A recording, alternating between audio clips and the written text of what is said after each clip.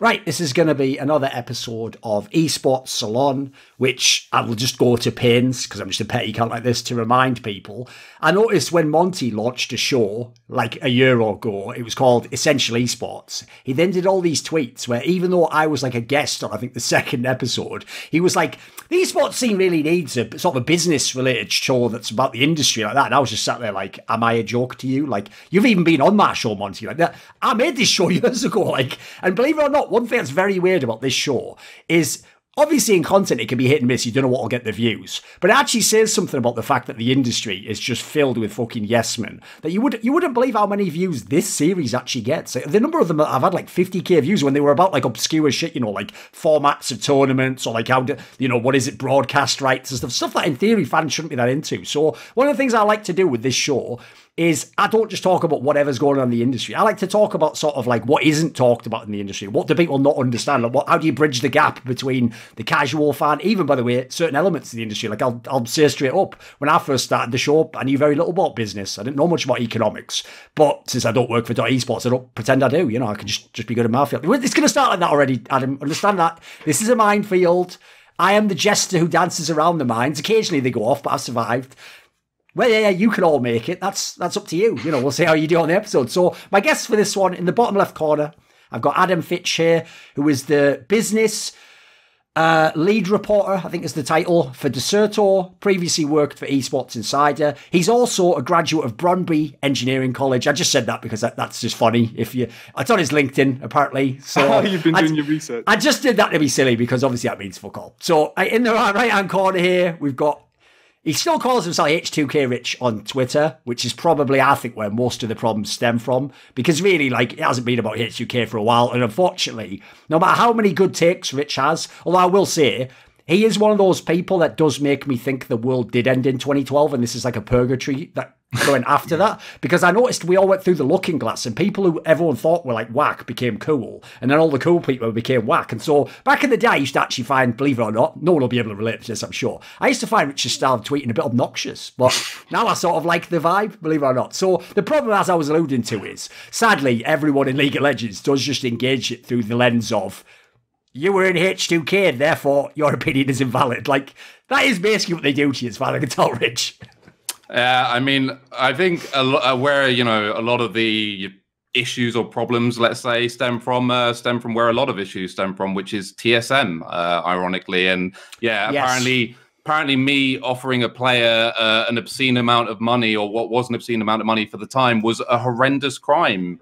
And, you know, trying to push the guy and insist that, you know, as you have signed the contract, as I've literally witnessed you sign a contract, it would be nice if you would honor that contract. That was a step too far in the eyes of the wider community, and in particular with TSM fans. So I guess I'm just a bad person and everything I've done since then is just irrelevant and I should just, crawl off and die as suggested. Well, welcome to like-minded company then. So it's kindred spirits, this group of people, right? Okay, so the topic for this one, it's actually also the obvious reason why there isn't a fourth person on the overlay for this one, because I actually personally thought not only would a lot of people not want to do this topic, but quite frankly, there's certain people who'd say yes, where it's like, I don't know if you know the implications for your career, mate, because the topic is going to be, and if people think of what's happened in the last month or so, nepotism / cronyism in esports. I mean, obviously, the thing that made me initially think of this topic was the esports certification. I can't remember what the second institute or whatever the fuck the third part was. Because actually, I even noticed what was bizarre was, on that Four Horsemen episode we did about it, the guy himself kept using the phrase nepotism just to mean something like when you hire people you like, or something bizarre like that I didn't really understand. Like, it was one of those like ridiculous like Montoya fucking memes, like, I do not think you know what that word means. And the joke is most people in esports don't, because the amount of conflict of interests, people who legitimately, no joke, hire their friend, which isn't because you like them, it's just that they're your friend. That's actually the key difference there. You should hire people you like if they're good at their job. Like, there's no issue there whatsoever, right? I feel like this is one of those ones where, right, in the past, I could almost give a break to this topic because there were so few people in esports. It's like, if you actually can just find someone vaguely legit, you're probably going to have to do business with them just to get anything off the ground. There wasn't a bazillion people that could all be totally separate except on this one topic where you work together. But in the modern day, I don't think it's unfair to say the industry's pretty much riddled with cronyism and nepotism. And even though it's going to sound like I'm arguing against myself on that Four Horsemen episode, like I still think simultaneously it's riddled with nepotism and cronyism, but it's also a brilliant industry to get into and you can rise very quickly and a lot of meritocracy does exist. And it's like it can be both at the same time, as much as that doesn't necessarily make sense. So what I thought we'd do for this episode is, obviously, as I say, it's a bit of a minefield, right? Because we're either going to have to allude to people that other industry people could probably guess who we're talking about, or probably for each of us, a little select shortlist, you know, just people we don't like, maybe we just mention their names, you know, because you have to, I think we're the right group of people who've, listen, if this was going to drive us out of esports, like, I don't think we'd be at this point in time already. You're taking the licks already, boys. Like, it's all, the bad times have already been. So I feel like we're somewhat bulletproof. Maybe famous last words for the episode. So, right, obviously, let's start with the esports certification part, because the other part about that was ridiculous was, I mean, this is one of the points I tried to make to the guy, is I still don't understand why in the end it was just an exercise in optics, and that when there was a backlash, they sort of said sorry, and then everyone said, yeah, we all quit. Because to me, if you actually believed in the premise, I mean, if you know how I do shit, like, I'll just keep doing it, no matter what people think, you know. If I believe in this concept, we should do it, I would continue. So to me, the most disappointing part wasn't even the certification. As I sort of told that guy, if that was just some little league shit he did, yeah, it's no big deal. It's the amount of people who co-signed it, who put their names forwards and sort of alluded in the future they would somehow be involved with the process. Because there was a lot of people on those lists who, I'll tell you right now, they decide things like who wins awards in esports. They potentially win the awards themselves. They are potentially some of the best talent, some of the best businessmen. There was a lot of people there where basically some of them were just disappointing that they were on the list. Like, these are legit people I consider. Some of them were like, it might seem disappointing if you haven't been paying attention to other certain things that have happened. So let's start with this topic, because obviously we can go anywhere we want here. So Adam, where do you come in on this? Obviously I picked you, you're a little bit fresher in the industry, but I actually thought that would be an interesting angle in itself, because obviously I'm going to have kind of a boomer perspective on some of these people, whereas I wanted to know, if you come into the industry, is this an issue? Was that an issue with that particular situation for you? Yeah, the ECI, yeah, well, I've been looking into that a lot. I haven't put out like a report or anything, but I've got messages that they sent out and stuff, so I'm fairly equipped for the topic, I think. And look, like they were saying they're going to try and battle nepotism or work through it and create a fairer system for everyone. But like, that's how the advisors were selected. They were all friends of Seb, and I don't know why Ryan, who's like his co-founder, wasn't really named in all of this. But he's right up there with Seb. Yeah, he just mentioned him later, didn't he? Yeah, exactly. The lawyer guy. Like those two were the, Fair Play Esports, I think is his name. Yeah, something like that, right? So, oh no, that's very different.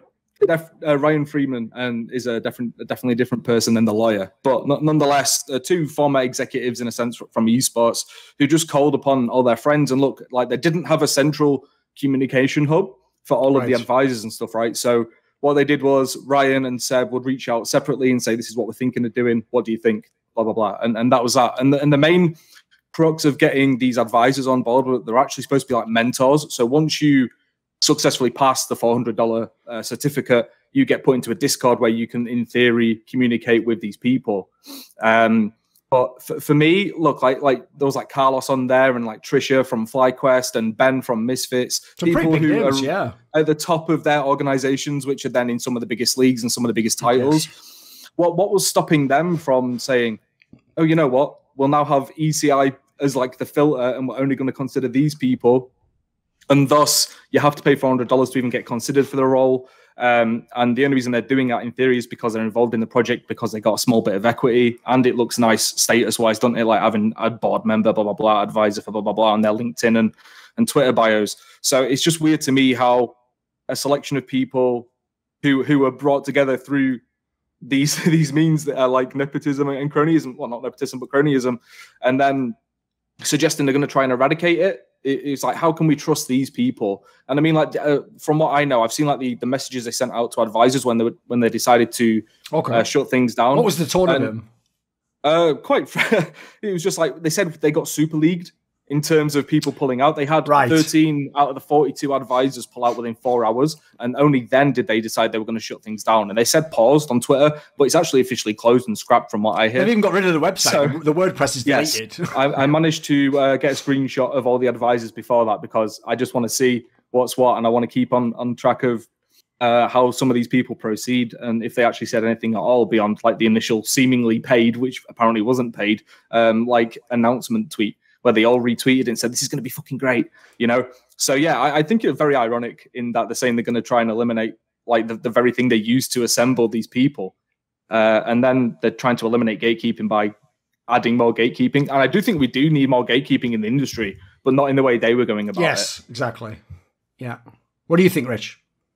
Yeah, so I think that it comes down to two main prongs, and I find it interesting actually that they use like being super leagued as like a term, because I don't know if this is a severe lack of self-awareness or actually a refreshing amount of actual self-awareness, because it kind of was like Super League, but it doesn't just share the fact that it got shut down in a similar way to Super League did, which is basically fan and community outrage, right? Which is true, but also the inherent irony and dishonesty associated with the project, right? And those to me are like the two key things here. First of all, you have the ironic side, which is you're talking about getting rid of nepotism and gatekeeping or whatever, and it could not be set up as more of a gatekeep if it wanted to, right? With a price point as well, which makes it even more stark and outrageous in my opinion. But something else which wasn't touched on that much, which I think is an important point to make as well, is the dishonesty behind it.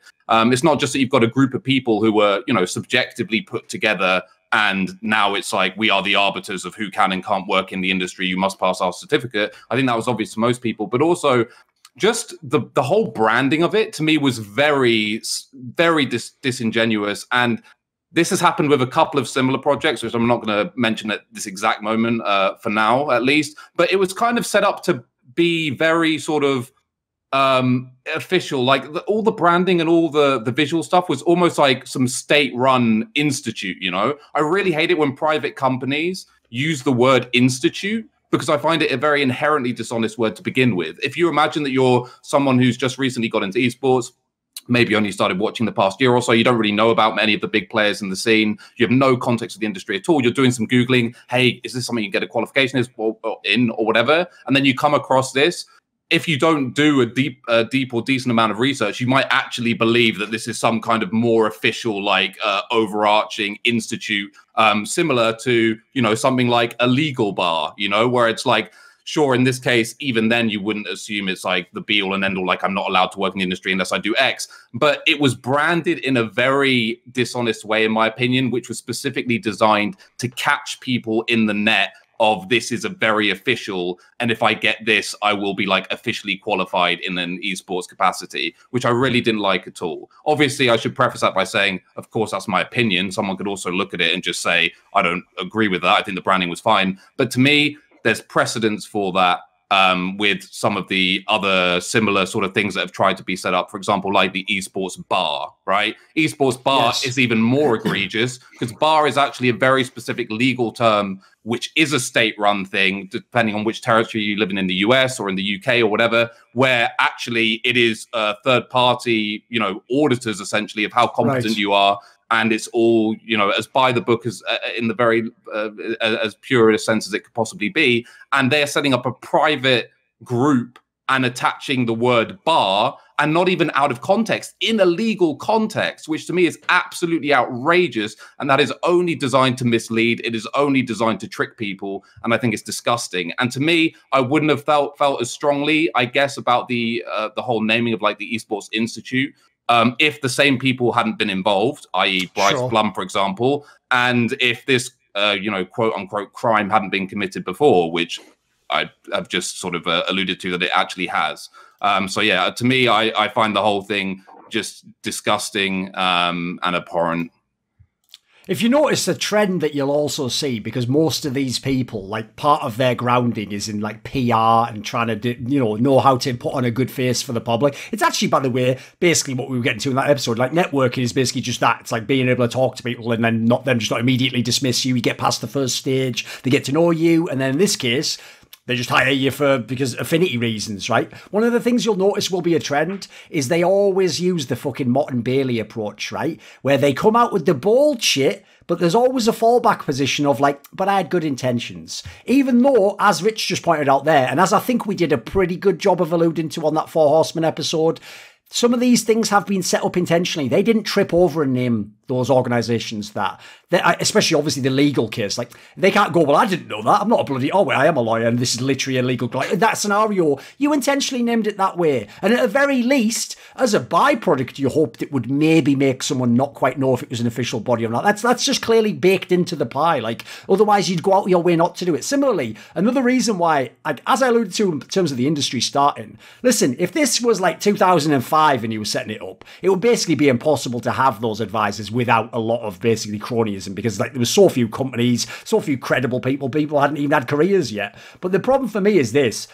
As we say, a lot of those people were just friends, or they all do business. Everyone's just, it's an incestuous mess. Whereas I'll give you an example. If I was to make a thing like that, which I wouldn't, but let's say for the premise to prove that it could be done, I'll tell you the first thing I would do, literally, is I would go to the people who, not in terms of like actual like being enemies in esports, but like personally are enemies of mine. So an obvious example, I'll throw one out there you might know, Carmack from ESL. I would go to people like that and try and get them on board. Because what I'd say is this, if we can establish an initial group of people, say 10, 20 people, and we're all across the industry, it's true diversity, by the way. It's like different perspectives. Even, by the way, the fact that we battle each other on issues, that's going to fucking help something like this. It's going to keep it legit, isn't it? It's going to keep each other in check. Like, that would be my first port of call, whereas that seemed to be almost the opposite of what this was trying to do. And one of the reasons, I know I sort of only slightly alluded to it in that episode, that I also had my concerns about something like that, is if you've looked around the world for the last 5 years, when anytime you have a body that decides everything, that can gatekeep, one of the immediate ways it begins to gatekeep is along stupid lines like,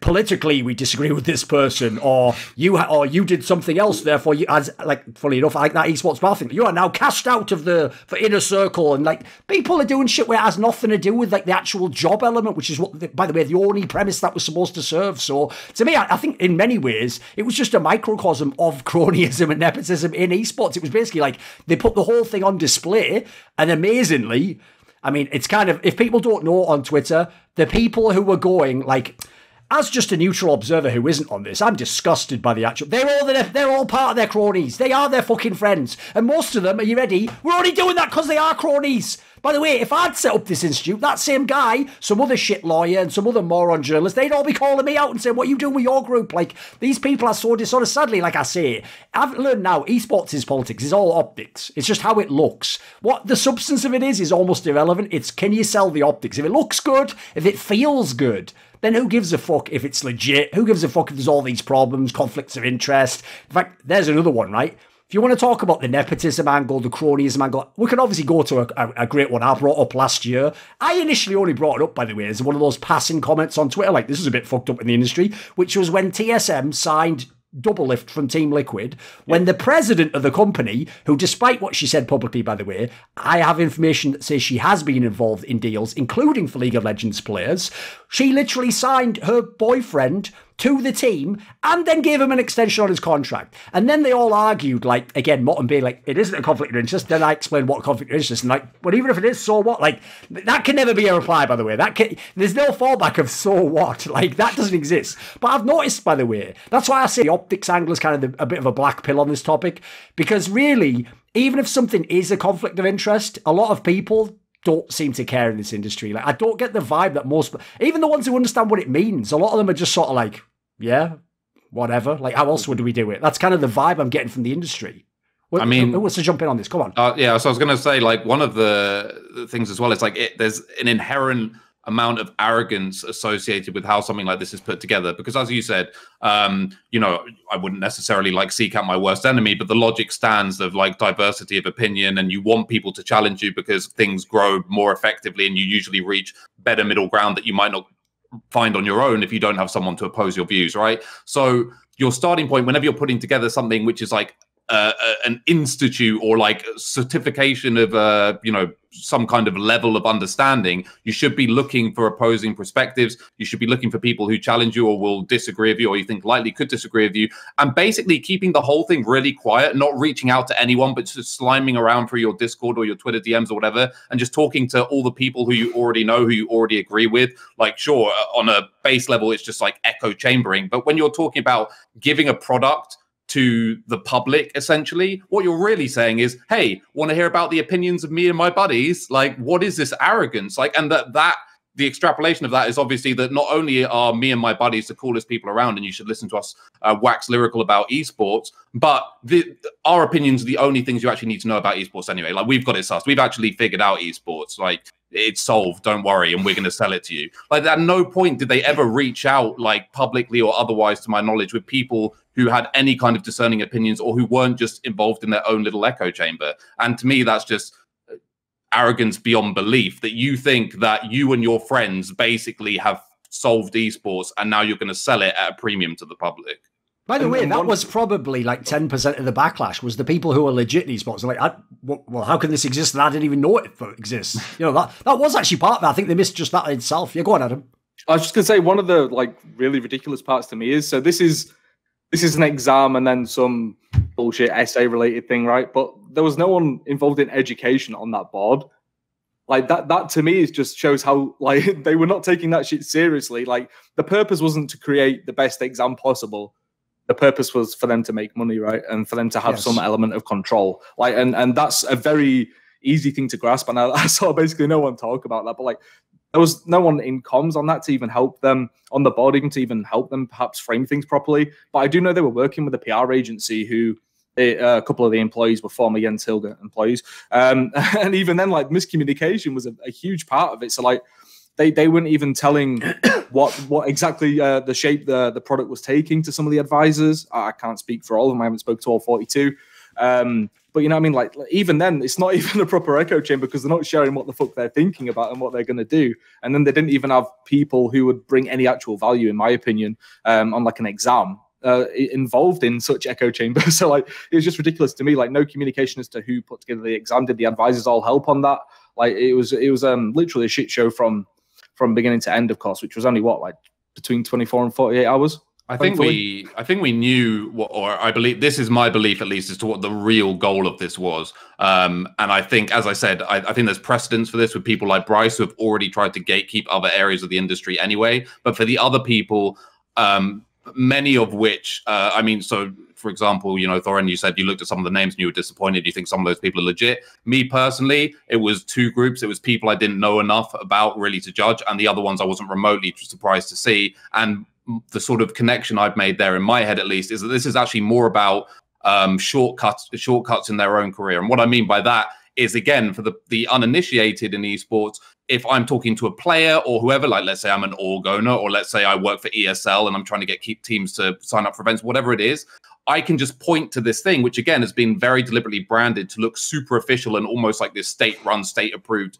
nonsense, and say, you can trust me. I'm part of this panel. And I think on an individual level, that was actually the primary motivating factor. Whether or not these people were paid ahead of time, blah, blah, blah, whatever. Actually, honestly, that never really factored into my reasoning, other than it being sort of a nasty taste in the water, the fact that obviously they're gatekeeping at a price point as well, which is even worse. But I think more so it was about pulling the wall further over people's eyes, or at least giving themselves a leg up when it comes to negotiating with TOs, with players, in whichever field they are, even on the journalistic level, that, wait, what do you mean you don't want to talk to me? Trust me, I'm legit. Look, I'm a part of this. And to me, that was I believe at least that was the primary motivating reason why these people signed up. Right, one of the ways I thought we could do this, because obviously we can go a million angles, is maybe we each, like, when we're making a point, we pick an anecdote. Again, you don't have to name the person if you want. If you want to name a person, that's up to you. It's your head. Like, basically, that's how I'm going to do it. So I thought, like, over the years, there's been many, many cases, and it kind of, like, it gives you all the examples of the relationships, and hopefully it'll show fans at the end, like, as I say, the term riddled wasn't used for hyperbole. So an obvious one I actually just thought of immediately there, because Adam mentioned the dreaded Voldemort level name, which is, if you are someone who is just a casual fan of the game, or you only exist outside of the industry, you're going to hear the name Jens Hilgers and you're going to go, who's that like? Now, if I say, oh, he was a founder of G2 and, you know, he helped co-found the Esports Observer, you're going to think, okay, all sounds fine so far. No, but here's the problem, right?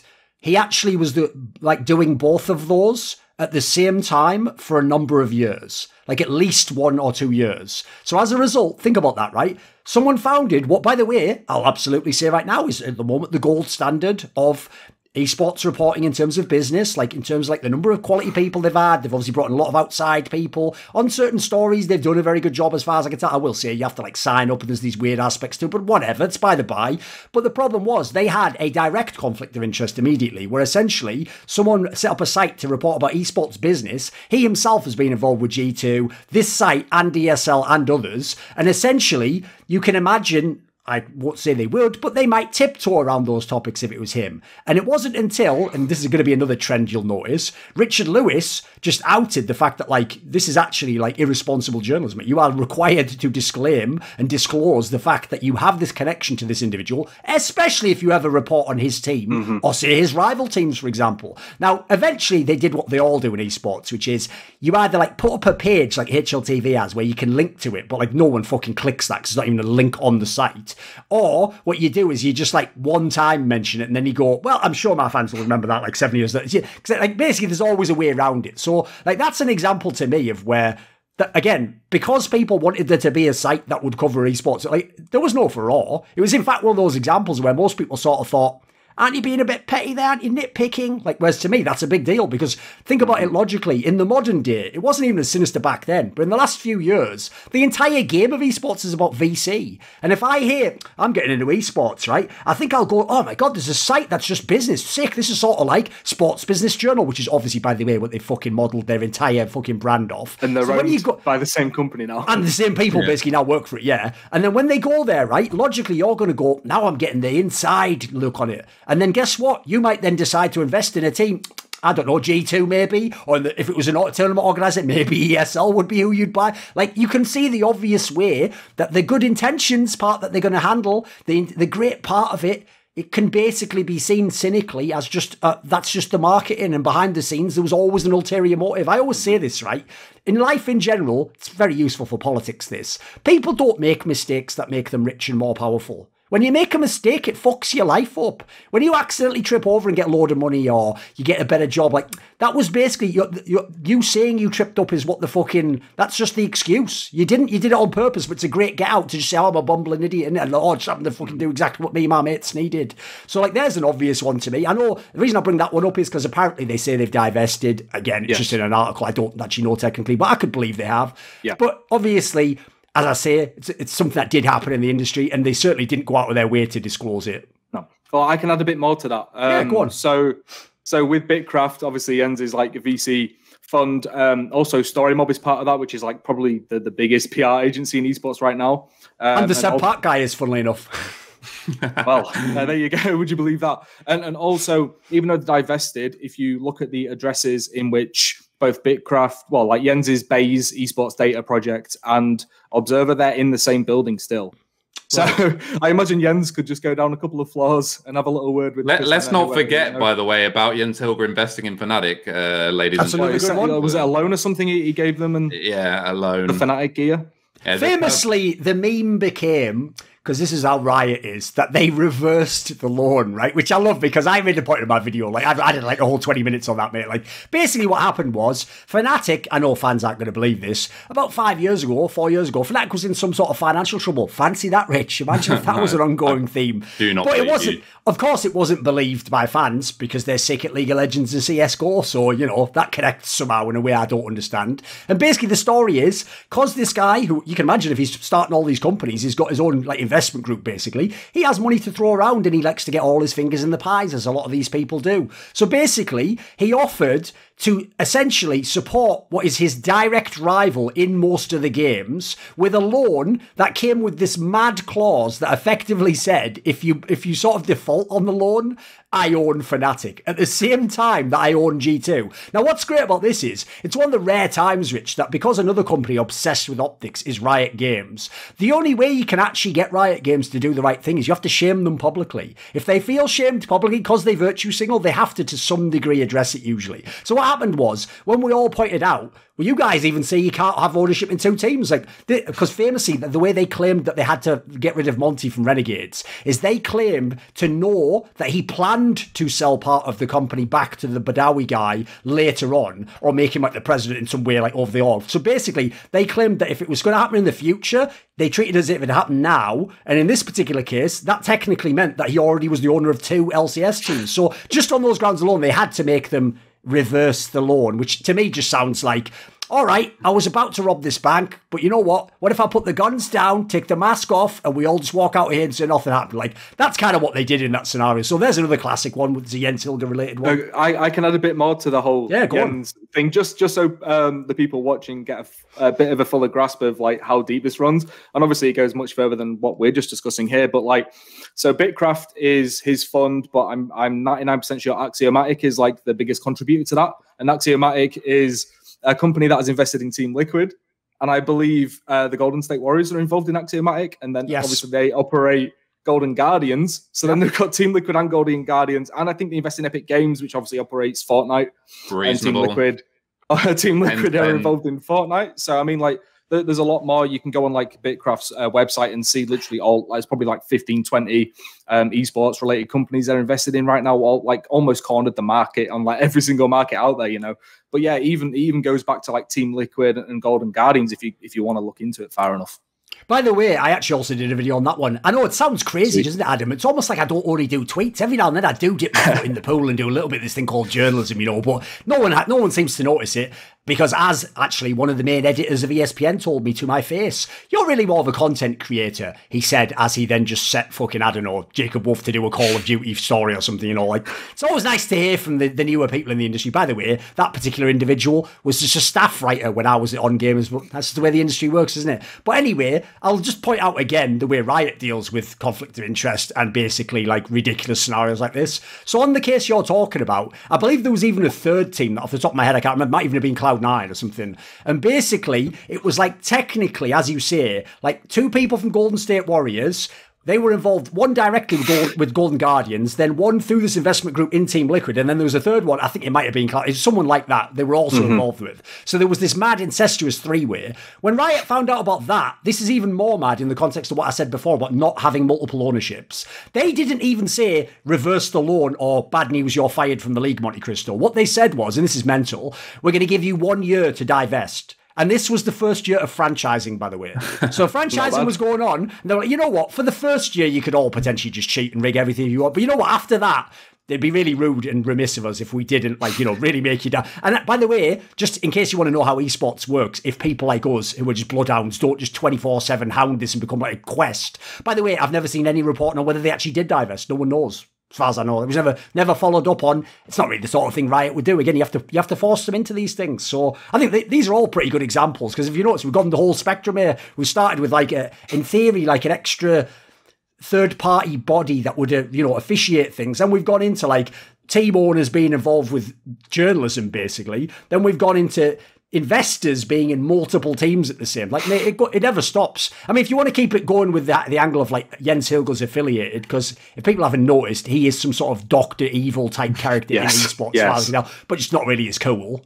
One of the angles with him was, I'll find this, right, and I'll put it in the description when I find it. But so you might remember this, Rich. When they launched WESA, which was mainly about CSGO, it was essentially, by the way, a response to what in America they were going to do, where they were going to have PEA, which was sort of like Flashpoint 0.5, where it was going to be like a franchise league, but it would be all American orgs. And then in Europe, ESL's move was like, right, we're going to do this thing called WESA, which we're going to pretend is like, yes, an affinity group of teams, but we also can provide arbitration for teams and players that aren't in WESA, which, by the way, just even the idea, I almost appreciate the gall of these people, you know, when they say things like that, because it's just so mad. And basically, there was an infamous graphic someone made that was like, you know, it was like the hidden hand. I've got it.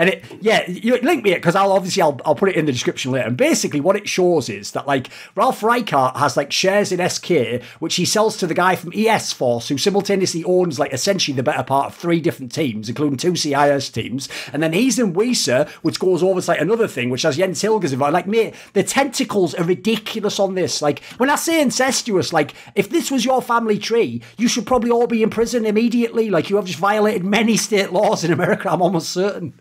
I think a good point of comparison for sort of maybe older school people who have been following, or just like to sort of cross-reference, is Jens Hilger's kind of like baby Alex Garfield, if people remember. Yes. Alex Garfield from like EG and many other teams. And essentially what he tried to do, which I think, you know, I wouldn't be surprised if people tried to do now even, but, you know, even back then, Alex didn't fully get away with it. It's basically own a stake or at least influence in a whole bunch of different teams and then try and use that to collective bargain against like TOs and the like. Yes. And yeah, and what's sort of more outrageous now is obviously that's going back, you know, 5-6 years ago now at least. Yes. And you would think with the growth and power of organizers like Riot Games and, you know, even to some extent ESL, that these things would be like nipped in the bud, but this kind of stuff still goes on all the time.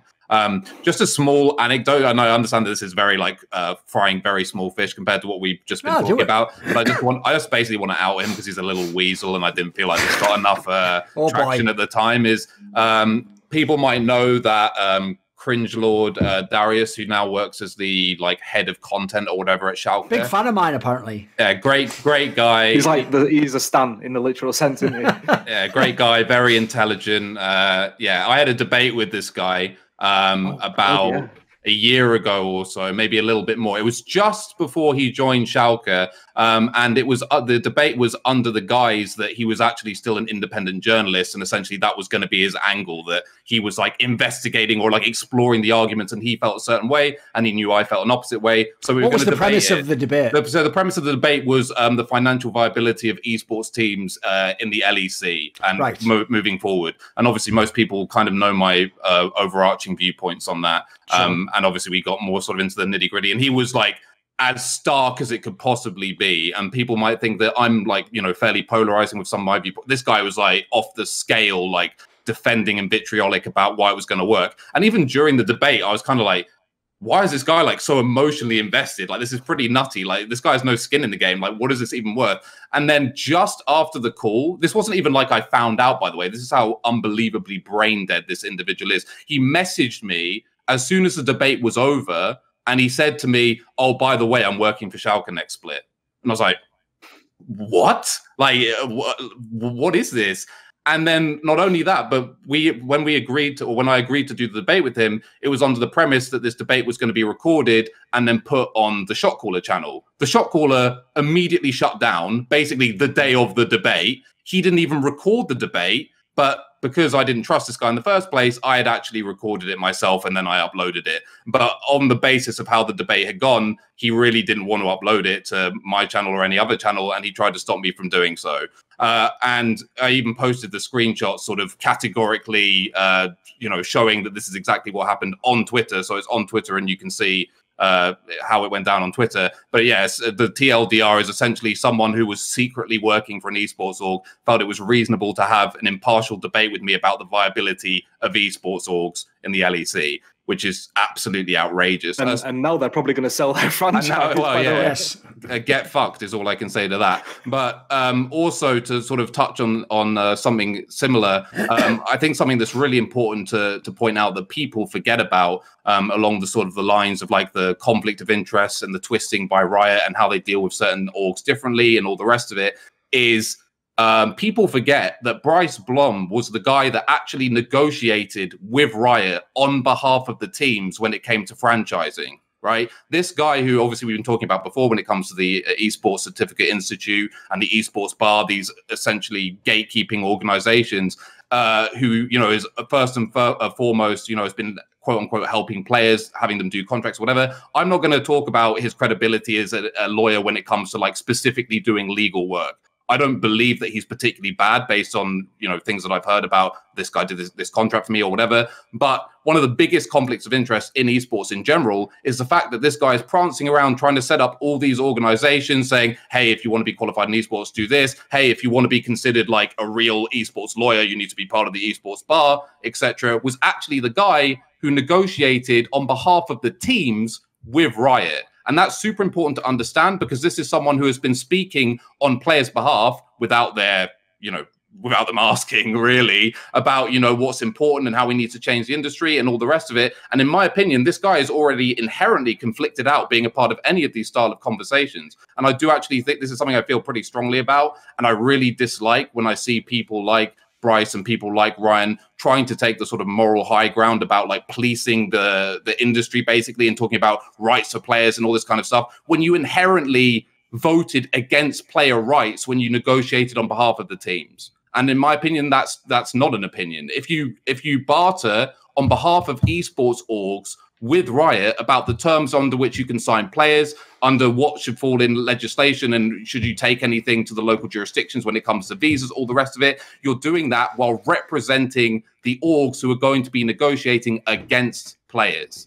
And in my opinion, once you've done that and that league still exists, you can no longer be, at least in a professional capacity, a quote-unquote advocate for player rights in the industry when it comes to, you know, contracts, let's say, with esports organizations. And it's a point I haven't really heard anyone make publicly, but I think it's super important. And it's kind of like, I guess, a PSA in terms of, you know, how I feel that players should balance their priorities when speaking to sort of different experts in the field. I think it's very important context.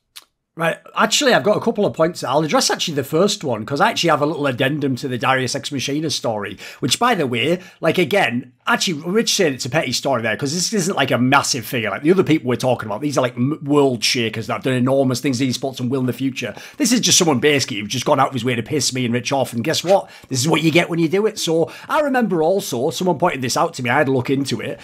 When that whole NEOM thing was going on, which particularly was blown up in LEC's face, even though actually in CSGO, the way Blast handled it was probably a lot worse, and they actually had worse intentions. It's just, the difference is, Blast aren't really Riot in the same way, where Riot have just gone out of the way with the game to imply they're morally better than you. Therefore, you know, it's kind of egg on their face if you can show they're not. Right? When the whole NEOM thing was going on, because not only was it like a ridiculous angle of that you'd be sponsored by that company, but it also tied into the whole thing of like certain human rights concerns people have, or how do people treated based on their demographic status, etc. It's the most polite way to say it.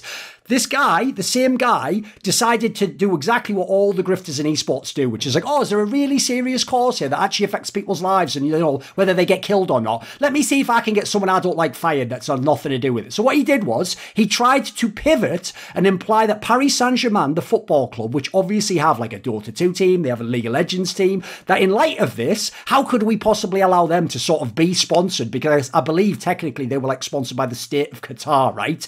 And he was sort of implying, well, if you guys are against this, what about PSG? Like, how can we let them do it?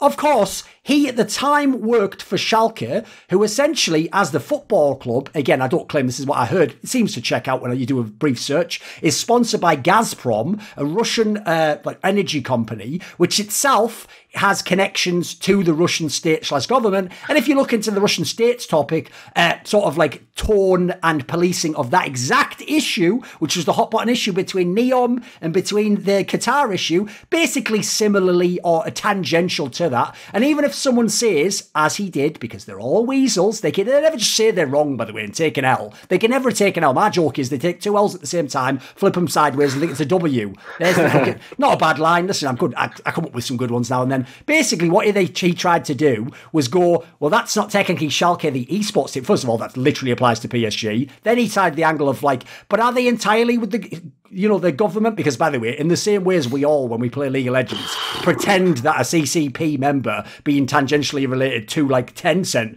doesn't mean that they're related to the government. Essentially, all you've done there, mate, is you put one level of abstraction in the way. It might as well be the same thing, right? So that was just a pretty good one, because I even thought on that one, you notice, by the way, the trend, it ties back into what you're saying about the people who were disappointed in the esports lawyer side. The trend is this, and here's something I want people who are newer fans to pay attention to, because it will repeat constantly. That's weird. Why would the people who want to be the police be the ones who want to commit all the crimes? Exactly! I don't know if you know this, guys, but that's why they want to be the police. That's why they want to kick out, by the way. The first people on their list aren't like, what about these people who are like, you know, credibly accused of rape? Or what about these people who have, you know, stolen that? No, the first people they need to kick out of the industry is Richard Lewis, Thorin, like, the people, by the way, who actually do call this shit out. I thought, sort of that, funny how that works. And then the tangential one is, I'll go back onto the lawyer angle, because the lawyer angle, since basically a lot of lawyers work as agents in esports, this is becoming a big deal now in CSGO, because it wasn't a big deal before. People used to just negotiate themselves. Essentially, I'll call one of them out, Ryan Morrison. What I heard behind the scenes repeatedly was that basically his organisation would represent players and the teams that the fucking players played for. And they, are you ready? Same little mechanism, guys. but it's a different guy in our office who does you all work for the same people. And so as a result, I'm just going to say this. You can imagine which side, because remember, right, what you're saying there essentially is, here's the obvious version. So the company that pays me $10,000 that I represent is going to be negotiating against the guy who pays me $1,000. I wonder how I'll handle this negotiation. I mean, listen, I'm sure everyone can see which way your bread's buttered on that one.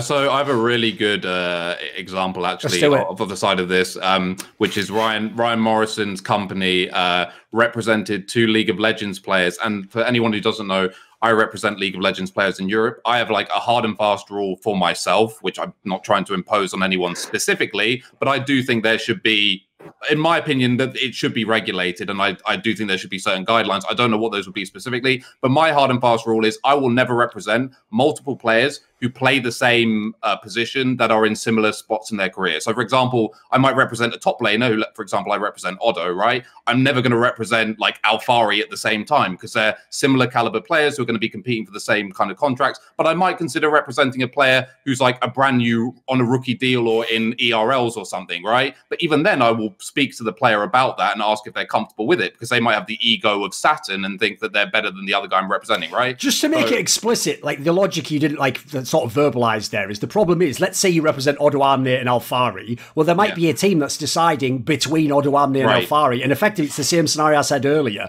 You're just essentially you can decide which one of them gets the gig, right? Exactly. And there are agents who do represent players who are competing for the similar levels of contracts. And I really dislike that. And one thing I do actually like, which has been suggested and I hope goes through, is that the agent's name will be put on the right database, which I actually think would be really good. To me, there's no downside to that whatsoever. And it's really good because as a player, you can be like, hang on, this guy represents like 4 top laners. Like, I'm going to be so low down the priority list, right? But Xerxes, for example, a jungler I'm sure most people are aware of, this guy literally got forced out of Europe because his Ryan Morrison's company represented the guy that took his job. That was his his job, basically. Take it if you want to take it. Oh, no, never mind. Someone else from his company is representing this guy who's competing for it. See you later. Go to NA. That was essentially the nuts and bolts of what happened. I'm sure, you know, because he's a nice guy who doesn't want to ruffle feathers. If you ask him directly, he'll say like, oh, I was considering going to North America anyway. Oh, it was a good opportunity. But in reality, that's what happened, right? And this is the problem of these people who are like trying to monopolize the industry. And like, to be honest, the way I think about like esports lawyers is kind of like if someone's choking in a restaurant, right? And someone's like, is anybody a doctor? And the guy comes up and performs the Heimlich, right? That doesn't mean that this guy who performed the procedure was the perfect candidate to do this. If you could handpick someone you wanted to do this on your behalf, then you'd probably pick someone else. He's just the closest thing there is near you to what is quote unquote a doctor. And that's the problem, or like the fallacy I would say with like the quote unquote esports lawyer, is that people, again, especially the uninitiated who haven't been around the scene for that long, assume like, oh, but this guy's a lawyer who specializes in esports. It's like, no, this is a lawyer who graduated from some absolute dog shit school and didn't get particularly good opportunities anywhere else, never had a shred of a chance of making partner in any reputable firm. But, oh, look, esports is a new emerging industry and there are very few people who are lawyers who are looking to get into it. So, how can I massively like duplicate and expand as fast as possible? Obviously, that's an oversimplification. I'm not damning every esports lawyer, far from it. But most lawyers, in my experience, who have been involved in esports are absolute trash. And I think this is like an inherent problem where you've got not only all these sort of bad eggs like operating in the scene, trying to, you know, get as much of the pie as possible, but they're simultaneously trying to set up all these like gatekeeping, like faux institutes where it's like, by the way, you're not even allowed to be in my industry. You're not even allowed to have credibility unless you pass my self-made examination to prove that you have any worth whatsoever. So yeah, that's my esports. No, and then of course we've got teams trying to represent their own players as well, right? You got like TSM set up the Icon agency, which like just represents the players in which they already have signed, and of course like there's a can of worms that can be opened there. But they say, look, there's 2 separate legal entities that are separate, so therefore no fuckery can happen here. But I also hear, and I don't have specific examples for this at the moment that I'm willing to give, but I hear that some teams are operating as agents for their players, negotiating sponsorship deals and such and so forth, under the same roof, not a separate legal entity by any means, and are also just putting that on their P&Ls, their profits and loss sheets and stuff, like bolstering their revenues and thus their valuations and such. by doing these shady things behind the scenes, probably based in LA and not even registered to like actually be a talent agent by any means. You know, so like it's even happening like within the team level, not even getting third-party lawyers and agents combined. You know, getting them involved. It's ridiculous. It's riddled top down, it seems. Well, I've got a couple there, actually, because, again, if you just say these names, it just invokes more and more stories. So, another Ryan Morrison one. And what I'll do here is, like, basically, I have to be careful how I talk about this, because in doing so, which is actually what you're going to find out in the story, I would out, essentially, who the sources are, which is exactly, by the way, one of the reasons I'm bringing up the story, what people like this rely upon. They know that if they call out me, Richard Lewis, on certain things, there's a point at which the only way you could prove the person is telling a lie is by basically being like, it was X who told me. And at that point, by the way, they got you over a barrel because they've made you compromise yourself. So what you have to do, sadly, is you have to take the L and hope in the future something else comes out that shows, at least in sentiment, that you obviously were telling the truth. So Ryan Morrison, basically, there was a story, I won't say the game for this one, I'm trying to make it as difficult to look up as you can. Basically, there was a game in which Ryan Morrison represented a player and also potentially the team that the player was involved with in this sense. And basically, there was a concern that this team was going to do something like, essentially, they weren't going to tell the player the terms of how they would potentially shop this player around or what the situation would be. So essentially, like, they could themselves profit from it, or if they couldn't profit from it, maybe you couldn't get that player or the player wasn't on the market. Like, essentially, there was a scenario like that, right? But this was when you were going into a situation where basically everyone was trying to get into a new esports league and there weren't going to be these original teams. So in theory, every other org sort of was told by the developer, just let the players go or release the contract. You know what, well, maybe we'll even pay you a stipend and you let them go. And it's just, you know, then the teams can sort of get the players and from there we move forwards. These people were letting the players think, right, well, I'm in the mix again and I can get these teams. But actually they didn't know. Maybe their org was going to say to people, now for that player, maybe you need to pay me X and then you can trial him. Then you can talk to him. Ryan Morrison just came out on Reddit in this particular game and just overtly said when I reported this detail, like, that's not happening at all. That's absolute nonsense. I know it's not the case. And this is the mental thing. I was told later that he actually represented some of the people who were my sources in this. And he even behind the scenes had taken credit for being the one who quashed exactly that situation that I just said, I've heard this is going on and it's something to be concerned about if you're a player, for example. So there's one. Similarly, there was another story where he represented a pretty big player in a game.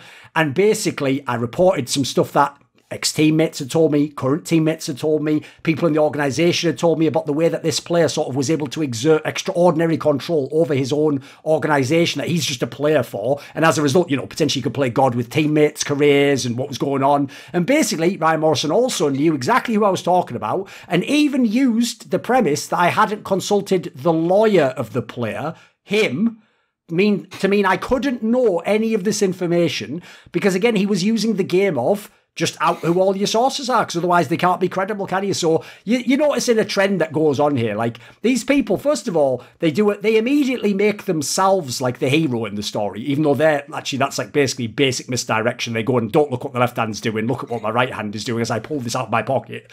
And then also, you can see they love to play dirty, because what they know is if the other side won't, you can always sort of get the optics to a point where it looks like, at least there's doubt cast upon that. At least I can't really know if that's what's going on. Just on the TSM one, because obviously, listen, let's just say I have a personal predilection for keeping up on TSM corruption, you know. I always wondered why these people fucking antagonise me. Like, listen, mate, I'm obviously a nutter. I'll talk about one player for 10 years in League of Legends. I think I'm not going to keep up on your shit. So basically, TSM love to claim in League of Legends they did the same thing there, believe it or not, Adam. When I actually had a story where I had literal Discord logs of Leena saying, and on Reddit, etc., saying stuff like, I talked to a player in the off-season, was getting them, and I was like, well, you're not allowed to talk to players and do that. And they're like, well, of course I meant I talked to their org. It's like, I didn't control your keyboard, love. You fucking hit the buttons. And so if what you're telling me is you wrote the opposite of what you actually meant, that's sort of on you, really. I'd say it's in the public interest to know that, because in League of Legends, they tried to do American sporting rules where there's a concept called poaching. Like, essentially, by the way, it always exists in contracts anyway. It's called tampering. The difference is, if you make Riot enforce it, they can just enforce it tomorrow with an arbitrary rule, can't they? If it's tampering, you have to go to court and you have to fucking drag people through the court system and go go to different states and find out what the laws are. Basically, causing League of Legends, they'd sort of been caught with their pants down, at least implying that they'd done it. They just had the main guy of Schalke. Are you ready for this one? He is the brother of Ralph Rijkaard. Yes. Who is also involved with these. Yeah, this guy. So again, literal nepotism, but okay, let's ignore that for a moment. Basically, he just said, this is not correct. They came through us to talk to the player. By the way, how would you know? But okay, let's put that by the by. And the optics look terrible, right? Now, the reason I bring this up is they only played that card in the game where poaching, like, explicitly is sort of frowned upon and you get shamed for it, right?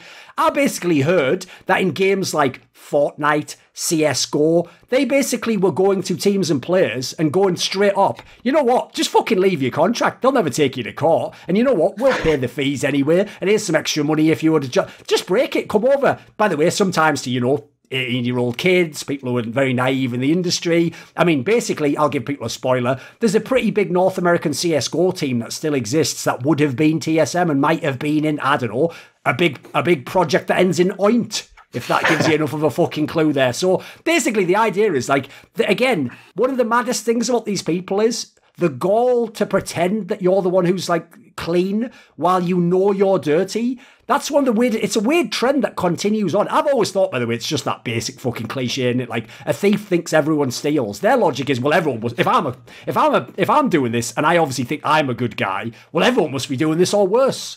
I mean, the thing, what I would say is the thing is like in, I'll use League as an example. Like every single org is like tampering in League, like without a shadow of doubt, like every single org is tampering. And to be honest, you won't succeed if you don't. Let's be real. If you don't, you're screwed. Yes. And people will say and lie publicly, whatever, and I don't particularly like hold it against them. It's whatever. What's most embarrassing about TSM is how do you get caught? It's so easy not to get caught. And then blame the sponsor as well, by the way.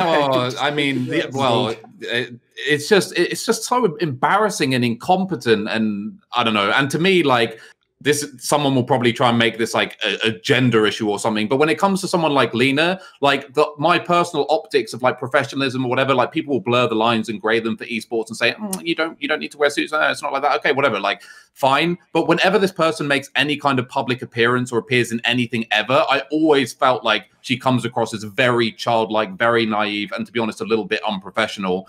And that's, on its own, that's in its own little side vacuum. Like, I can't really extrapolate anything real from that until I see shit like this. And then when people try and, the TSM fans will try and white knight and say, like, oh, she's really great. Oh, everyone makes mistakes, blah, blah, blah, for every little thing that comes up. It's like, enough is enough. And you want to talk about nepotism or cronyism or whatever. Leena still being at TSM, to me, is the poster child for that.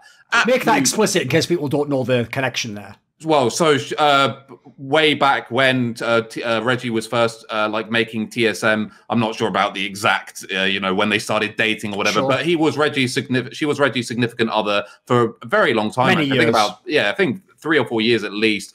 They split, I guess, amicably, which is why, the company didn't get split up or whatever. Yes. She's also a shareholder in TSM, which, when people say, oh, you can't get rid of it. No, you absolutely can fire someone who's a shareholder. Of course. So the fact that she is still working as, as such a lofty title in TSM is absolutely ludicrous. Absolutely absurd. And to me, as I said, that's the poster child case for nepotism in the scene, because she is nothing short of an incompetent child. Yeah, I was going to say, I was literally, I'm not close to TSM source-wise or anything, like as a rule, but I was speaking to someone who's very familiar with their setup and everything the other day, and he was just saying like, and I'm fine saying he, by the way, no one will ever track him down, but like everyone just works around her massively whenever it comes to getting anything done. If they can find a way to not have to work with her, they will do that. And I'm like, if she's the president and she's still managing to keep that job, and they obviously get Doublelift in, when didn't he like bench himself for motivation reasons the season before? Yes, he probably got paid handsomely from TSM with that deal. Just another I guess notch on her belt of just being I'd say like the poster child of that bullshit. Of course, as an org, at least. Yeah, as an org, generally, they're not an org, because they understand no one will actually, like, ever. Basically, the problem with conflict of interest is it's not something that legally you can do anything about in most of these cases. So what you have to do is you actually do need Daddy Riot or Valve to come in and go, will you just fucking follow the rules I've set? Or make the rules. Like, one of the problems with TSM is, remember, this is the same org that while Bjergsen was the star mid laner, he also owned equity in the company. He is now their coach still owns equity. So like every single second of his life, he apparently needs to have conflict of interest constantly like branded across his head. Even though, again, the fan that will go, so what? Think about what the conflict part of the interest means. It means you will arrive at a point where multiple interests you have cannot be satisfied. Like the obvious example I give is similar to the Leena one, but let's make the Leena one if she actually was still with Reginald. The problem there would be, I might not want to fire my business partner because maybe like that's my wife or my girlfriend in this case, so I don't want to my girlfriend or wife to lose a job, but maybe my business partner sucks and maybe I need to fire them, right? Someone's interest there cannot be served. You can't do both at the same time. Exactly that. And yeah, it's the problem. Like the problem is that these things are possible. Like the inherent risk of any bullshit going on at all is the issue. Whether or not people actually engage in some fucked up shit, it's probably going to happen, but like it's not guaranteed. It's the fact that these things can happen is the inherent problem, and that's something I don't think a lot of people wrap their head around. Like, well, Leena hasn't done this with Doublelift. Like, they haven't leaked anything. It's like that's not the fucking issue. The issue is like this is possible, and then thankfully they just so incompetent. They obviously demonstrated how that shit can work. I'm pretty sure I manifested that from my mind. Like I just wanted it so much. You have to understand that I bent reality to my will. Like I turned on that level 4 device using telekinesis. I'm pretty sure that was a wet dream situation. It was mental, mate. I couldn't believe when I woke up and saw that. and I feel like I'd be remiss. I know it's a bit of a change of topic quickly, but like, when we're speaking about cronyism, right? Like Call of Duty is probably the second largest offender after League of Legends. Like every example I can think of comes from League of Legends as a rule, right? So I think that's probably the worst, at least in the West. I don't know the state of things in the East, but I don't want to say China's going to be absolutely fucked because I'll get shot and taken down and stuff. There'll be a sniper aimed at me in 3 minutes, but I imagine some bullshit going on there. But like the fans have been jokingly, but somewhat not jokingly, calling the Call of Duty League, which obviously 25 mil buy-in at least for these teams, like the Friendship League. Like the fans are joking about this shit, and I'm like, how are we not taking this stuff seriously at all? And I think it's kind of demonstrated in the amount of players that become casters whenever they're too shit to compete anymore. They don't even really retire; they just kind of get phased out because they're just not like they passed their sell-by date for like 3 years, but they were kept around because they're friends with these pros that have been around for 10 years and become analysts and casters, and they are. Fucking dog shit for the most part. There's a couple who end up doing all right, but then you got people like Thorin and Bryce who are left out for people like Study, who's an ex-pro player, who is just like I would say objectively not good. Obviously, my objective look on that would be different to other people. So yeah, I think Call of Duty is a massive offender of that. It's slowly but surely seemingly like professionalizing now that is somewhat slowly but surely, like at least with the roster moves, right? Dallas Empire letting go of Hugh after like 5-6 years to 100 Thieves, and they're dropping like some of the biggest players who are some of the most popular as well. It seems to me like there's a bit of it. It's slowly changing, but look, like they're all invested in the same league. Like the success of the league is success for all of them. So they're all in it together. Realistically, I think they're all business partners. Call of Duty to me is like the biggest frat house culture in like esports. Yes. Like when I was involved in like the competitive scene with teams like a while back, and back then like most of the roster swaps involved stuff like, oh dude, that guy was at the party last week and he kissed my girl. Like, I'm not even exaggerating. These are like actual things that are just ridiculous. Like, so few things were actually based around skill or like, oh, this person's good or whatever. People, like players, were having legitimate conversations about, oh, this guy doesn't stream enough though. Like, he's not doing his bit. Like, this was actually the framing device. Usually you expect to hear this from org owners, you know, like, do we want to sign this guy? I mean, his brand's like, But when it comes to players, like the level of like, vanity and the superficial that comes into putting these teams together is like mind-blowing. I mean, maybe within the last however many months or something, something's changed, but to my mind, that's always. But to me, that's indicative of something in general. Like when it comes to Leena and Call of Duty and League and everything, is that people really overestimate like how much the scene has matured. Like really overestimate. Like people, there's so much money in it now. Like absolute nonsense. Yeah, there's more money in it. That's pretty much the only things that's changed. And maybe the comfort of living like per capita has changed somewhat as well because of the money. But when it comes to like how things are like systemized and how things go down and regulatory bodies and everything else, nothing has really changed since 2012, honestly. Like, it's just as big a shit show as it ever was. And I think, you know, one of the reasons for that is again, for people who are like new to the scene or like coming in or whatever, they're always met with this like fraudulent force field, right? And what I mean by that, I'm going to use someone else, one of our other favorite people as an example here, someone like Marty, right? Say someone like Marty, and he's by Chickens from Splice / Mad Lions, if people don't know. He's by no means alone, but he's the most amusing example in my opinion. This guy was attending like esports panel as like a quote unquote expert in 2016. For anyone who doesn't know, Splice's first ever split in the EULCS, now the LEC, was spring split of 2016, and this guy was voluntarily showing up to panels on like, should you invest in esports and blah blah blah in 2016. Yeah. Like, I actually think Splice is a good investment. Like, you should get. By the way, that's essentially, if people don't know, like when the people who are the crypto guys just tell you that the next hot crypto is the one that they obviously own and don't disclose. Like, well, they've got an obvious reason to tell you that, haven't they? You know. And you know the best thing about this as well, as I said, this guy, he's one of the worst offenders. He was showing up to any invite he could get, like tugging on the coattails of his buddies, like, please get me into PAX East, blah blah, like doing these horrendous.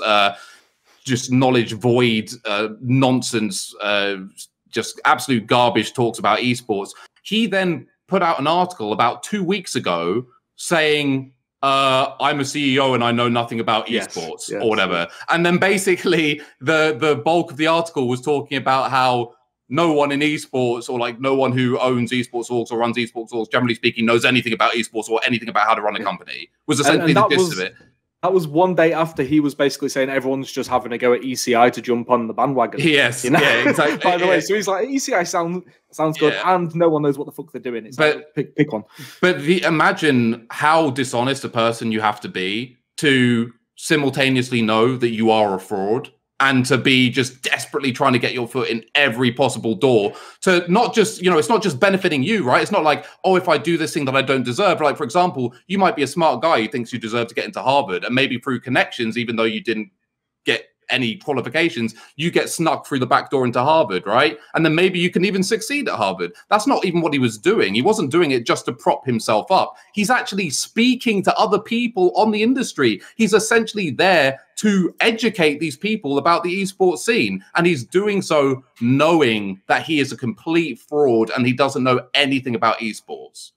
And that is pretty much par for the course, to be honest, with a lot of the, the bottom line is, if you ever want to know anything about esports, just do, in my opinion, just do your own research. Never go to a panel, never to show up to anything unless you've actually really researched the people behind it and you're generally interested in that individual. Except for this podcast episode. Yes, of course. Yeah. What we're saying is gospel, by the way. But then also, like, Splice rebrands to Mad Lions and has more success, more partners, more competitive success. Like, they've actually dialed in on a good fan base. Like, that's...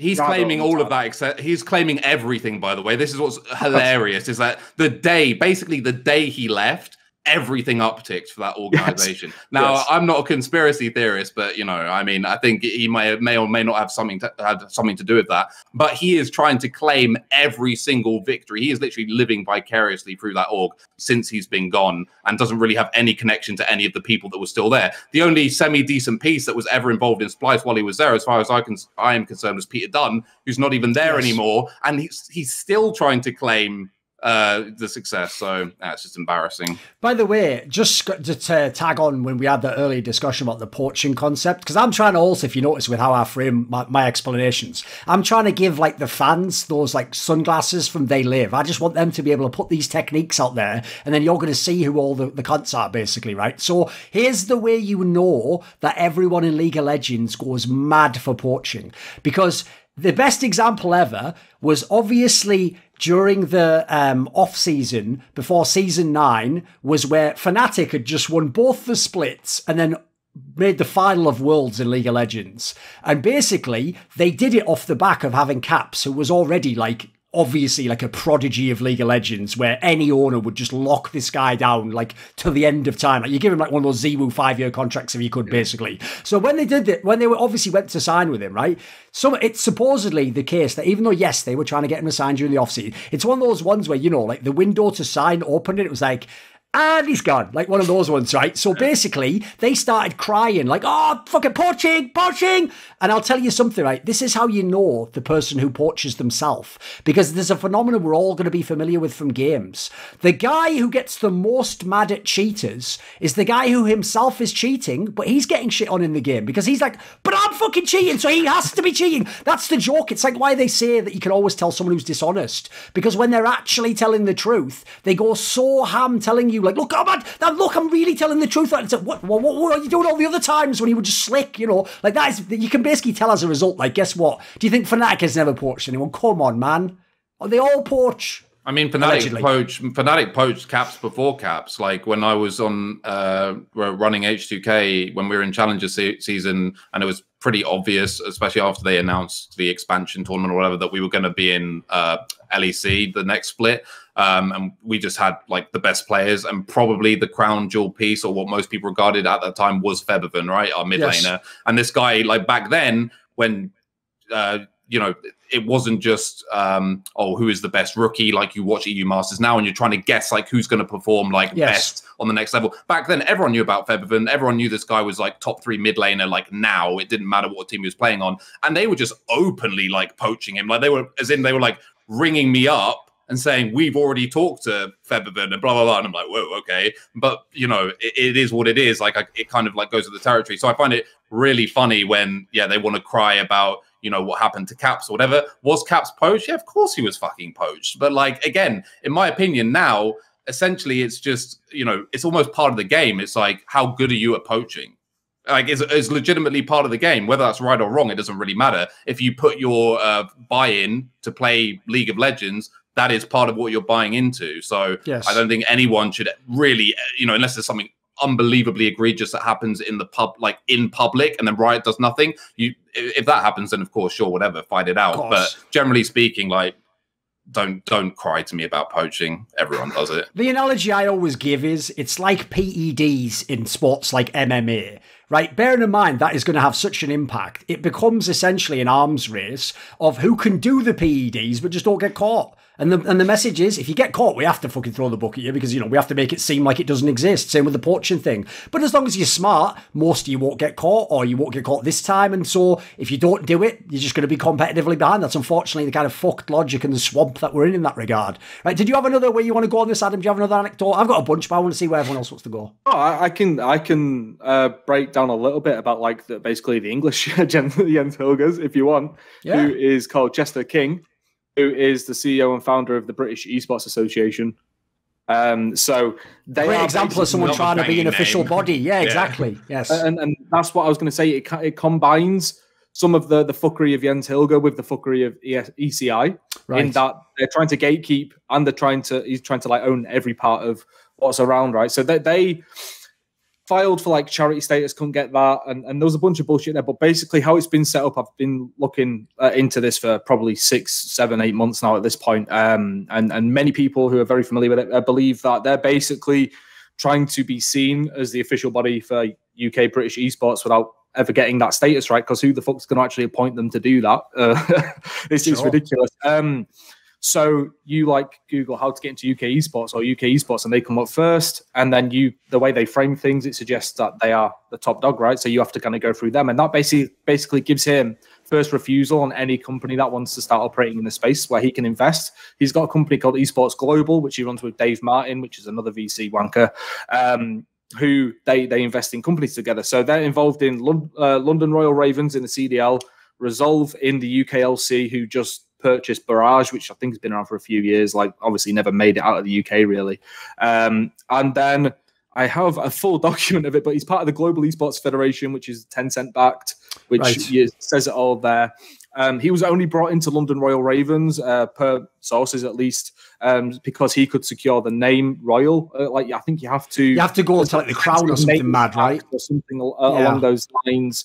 And they actually just filed the trademark for London Ravens at first, and then he got brought in and blah, blah, blah. He says he founded it, but it's owned by Rec Global and Rogue and such there, right? So, but he's the perfect person to look at for nepotism, because he's on the board of like, I don't know, I'll be hyperbolic, but like 50 different companies as like global board directors. So you look at like Stoke Park, International Group Management. He's on the IOC, the International Olympic Committee, who are obviously dabbling in esports now as their esports and gaming liaison group member. So he's got his hands in several different things. And I also heard, but haven't confirmed, that he's involved in like a collegiate university kind of company in the UK as well, who are trying to set themselves up as like the national body for university esports. So he's involved with teams and trying to get first refusal, or at least like the first glimpse into any new startup that comes into the UK, so he can invest quickly, almost being like the arbiter of like, no, you can't come in, like you cannot pass. And he's just getting away with this. No one, I'd never seen anyone mention him at all, actually. And then like through all of the teams he works with, like Royal Ravens, Resolve, the British Esports Association, all use Raven.gg, which is a merchandising company, apparel company. I can't find that he has any ownership there on Company's House. I suspect he does, though. And when I was actually looking into them, I found that a North American team called Dark Zero had invested in them. So there's a chance they could get sensitive information about their competitors in North America by Raven working with them, you know? So like everything he's involved with, in my opinion, is either pure nepotism because his family, he comes from a rather successful family who have their fingers in a lot of pies, and he's the son, you know, and his son's actually on the board of BEA now as well, just passing it down in the family, keeping things sweet, and yeah, so and he's also trying to control as many parts of the UK ecosystem as he can. Luckily, like UK esports isn't worth too much. Yeah, much going on right now. Cares. But I guess he's banking on like if he owns like 90% of the small pot, like that's still a sizable amount, you know. So yeah, that's another example. I see him as like the UK Jens Hilger, basically. I've got one I can knock off pretty quickly here, because this is a mad one. If we're doing CDL, how about Overwatch League, right? So when they launched the Overwatch League, in theory, one of the upsides is absolutely when the league completely fails and bottoms out and they shut it down, what they will claim like was the good it did for esports is it brought in all these sports teams and big companies that weren't in esports, right? Well, one example they won't rush to tell you about in that regard was a lot of people might know in the first season of Overwatch League, there was only one team for China, right? It was the infamous Shanghai Dragons who lost every fucking game. And I think they actually were like 0-42 or something, which is like some sort of mad fucking Douglas Adams joke right in there, but okay. So when they did this, right, what a lot of people didn't know, again, I publicised it, but people don't give a fuck about this sort of thing, was when they were bringing, it's one thing if you bring in the New England Patriots guy and go, why don't you have the team from Boston? Okay, there's something about that makes sense in a way, right? But when they essentially decided to have a team in China, they just let the fucking publisher of Overwatch in China, NetEase, have the team. And they control essentially who can play Overwatch in China. Now, if you can't... Now, again, believe it or not, everyone has limits. There's certain things I also don't want to talk about with China, believe it or not. You know, that's for another episode when I made more money than I have now. So basically, all I'll say in that regard is, knowing other things about the way, say, the betting companies work in China, it's actually not the idea, like, you're all thinking there, well, come on, they're not really going to restrict someone from playing or say you have to join it. Well, you just don't know China then, I'm afraid, mate. Like, you just don't know basically what can be done over there that essentially... I would just say you couldn't go to the authorities about, or you'd have a hard time doing so because of the connections some of these people have. Like, I always just say, if you don't know how China and Korea run, it's Game of Thrones, basically. Like, their companies just are like the Lannisters and the fucking Starks. Like, and essentially, like, that's just how shit runs. And so you saw in those shows, like, they pretty much do whatever they want, don't they? They run riot. So that's a quick one we can knock off. Another one I thought I'd go into, right? Just thought I'd throw this out there because, listen, I know Rich isn't like primarily in the world of journalism. He does the odd piece that sort of is like an op-ed. So maybe he might have some thoughts on this and maybe he can bounce off this a little bit. In the field of journalism, don't worry, we're not people who are somehow extricated from this. In fact, I'd say in certain senses, because I consider a journalist who have a moral and professional responsibility to disclose any relationships they have, I actually think it's outrageous how many journalists basically are balls deep within this or don't disclose like personal relationships. In fact, people might not know this. I have had to, on League of Legends talk shows, repeatedly mention that when I talk about what is, I would say, almost objectively a great feature, that ProView concept that they came out with, where you could watch the POVs, I have to mention I technically own stock in the company that created ProView, because it wasn't Riot that created created. It was actually a Swedish company called Snipe. And the reason I mention that is because I'm bigging up how brilliant it is. Like, there's an obvious reason where that would be ludicrous if I didn't say it, right? And then went around calling other people on their bullshit. Well, there's a very big esports journalist. And you know what? I'll allude to what I said before, but if you piss us off, I would have just made some sort of clever comment that morons wouldn't even have gotten about how I'm sure he's howling laughing. It's Jacob Wolf, of course. Now, this individual, all I'll say is this: since he decided to call me out on what is objectively not a conflict of interest, and he totally misunderstood, I'd disclosed completely my connection between Flashpoint. Obviously, I could call up my competitor. That's not even a conflict of interest there, really. You could maybe say it is in terms of if you're a journalist, if you hadn't disclosed it. Like, if I'm a journalist and I call out ESL, I don't tell you I work for a competitor, yeah, I can see that one, but I've disclosed it. I've made it pretty obvious. I'd also even say I've got skin in the game. I don't know if people noticed, but even while I worked for them, I was calling out Flashpoint. And by the way, the owners didn't like that. There's probably a reason they didn't give me what I wanted for that last fucking contract. So what I'll say is this, right? Well, you know what? If you want to go out there and put out things that you've heard or things, just ideas popping into your head, how about I just mention this? First of all, where's Jacob Wolf in my game, CSGO? It's one of the biggest games in the entire world, right? I'm not going to say I know the number of stories he's made, but I would be shocked if he's done 10 stories in CSGO. And if he's done 10, they weren't the blockbuster ones, mate. Some of them were small ones. I even saw he did one about Flashpoint that I actually know part of the information was incorrect.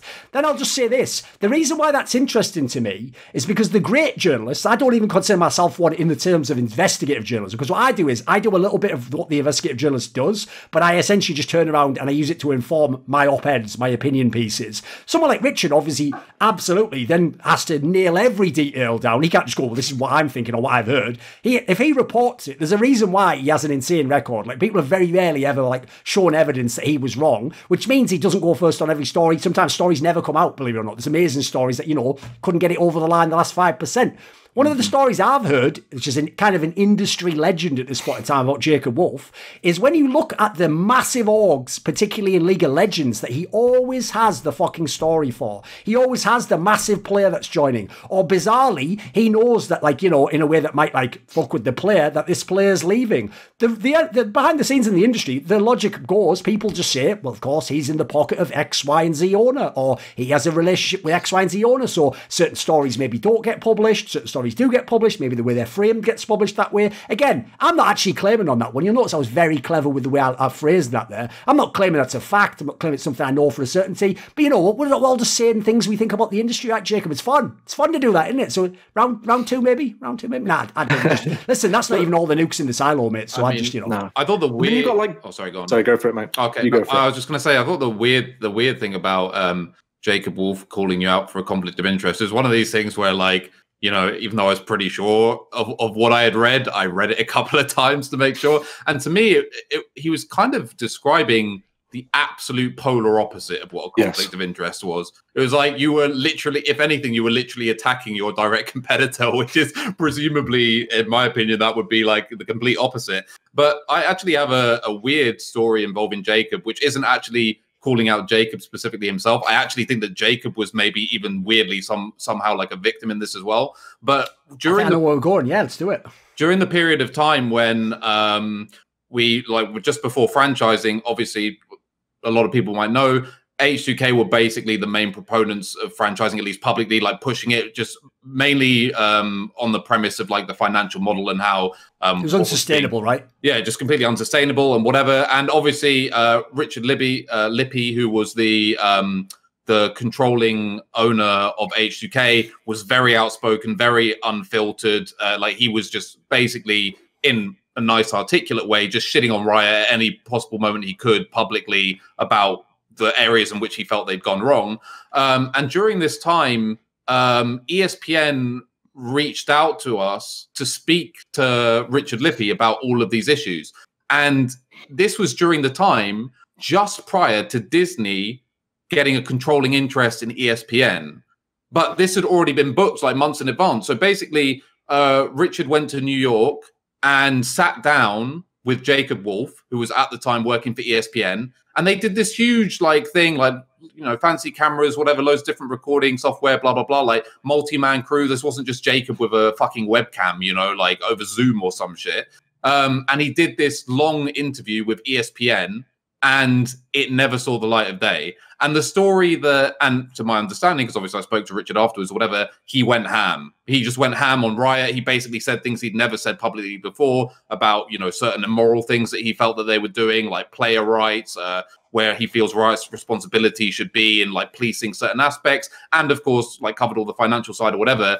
And it just got completely buried. And obviously we went to Jake and like, what's going wrong? Like, why are you trying to cover it up? And weirdly, before the interview happened, Susan, someone else who, she was the CEO of H2k at the time, also an investor, she said to me, I bet you this, because she was there in person with him, I believe. She said, this will never see the light of day. Disney will shut this down. Because for anyone who doesn't know, this was just prior to, you know, Disney obviously then investing massively into League of Legends, right? And Jacob, when we confronted him on this, because obviously he was the first point of contact, was like, no, you don't understand. Like the files all got corrupted. Like everything got corrupted. And bearing in mind, there was like a multi-man camera crew there, right? Obviously different recording devices for audio. Contingencies, basically. Yeah, people might have seen, there's always another mic you can pick up on when you have yourselves. Because we said to him, is like, okay, even if, let's just hypothesize that magically the video from every camera is dead. Okay, sure. What about the audio? Like the audio will do. I'm like, no, it's all lost because it all got put in the same, like, it all got put in the same cloud folder and that just exploded or whatever. Like these people had never made like backup copies in their life or something. And I genuinely believe that he believed what he was saying. So in this case, I'm not saying like Jacob Wolf buried the story, right? But to me, it was very clear that because of the conflict of interest that was arising between like, again, people forget that like Disney now basically owns ESPN and their relationship with Riot and this huge investment and the millions that they pumped into Team Liquid and into the League of Legends space in general. This was just completely buried and never spoken about. So for people as well who generally have this, you know, viewpoint of, you know, I don't want to get into the sort of fake news meme or whatever, sure, but all the stuff that, you know, does get leaked, think of all the things that don't get leaked or don't ever see the light of day, which are just being perpetually buried by the people in the companies. Another type of gatekeeping. Yeah, of course. Yeah. And I mean, I actually, what would have been probably the biggest story in my career, definitely at that point, it was in 2019. I spoke to plenty of people involved with one of the companies that Jens owns and operates. And there was a lot of bullshit going on there, like maybe some misogyny, maybe a bit of sexual harassment, maybe like not taking mental health too seriously, and a bunch of like just bullshit like that might go on, right? And I reached out for a comment, didn't get anything. Like a week later, put it live. This is while I was at Esports Insider, and then within 20 minutes, he somehow got my phone number and was calling me. And you're taking that down right now, blah blah blah. You've not spoken to me, didn't reach out for comment, all this kind of shit, and then threatened the company I was working for with legal action. They got taken down within like an hour, maybe 2 hours max. So like it's so easy for them as well to just like basically gatekeep what information can get out there and can kind of like control the narrative. So unless Dexerto want to take that story on, and then the inevitable lawsuit that will come from it, like there's just a bunch of stuff there that it won't get publicized, and that's the power they have. Yeah, it's like a load of these people. It's the concept of being the big stack in poker, right? It's like you can afford to go all in this case, or not go all in, but you can afford to bet big, which in this case would be like calling legal action, right? When you're the big stack. If you're the little stack and you're all inning, that hand is going to get dragged out beyond your means. You're going to get put into a separate pot at a certain point where it's like, you can't make any money beyond this point because you didn't have it to begin with, right? And that's what these huge companies do. That's what Riot is doing right now with this lawsuit against all these women, the gender discrimination case. And that, I mean, you know, that gets some coverage, but even that doesn't get discussed about enough in the style of terms that I think the mainstream people bizarrely aren't interested in those stories. I've always said this. One of the most curious things is massive sports teams, very rich millionaires, sometimes superstar sports athletes are all invested in these teams, and then bizarrely get all these amazing puff pieces about them, but somehow those same news outlets, which by the way, they claim the reason they lie so much is because they have to churnel. It has to be, we have to just do a million stories. But bizarrely, you turn down the story that would go viral about like sexual harassment, or mass inner culture of a company, or this. Or why is the Overwatch League's numbers so low when all these? You don't ever get that story. That doesn't somehow ever get onto the mainstream websites. Yeah. This is basically people don't know the same principle going on.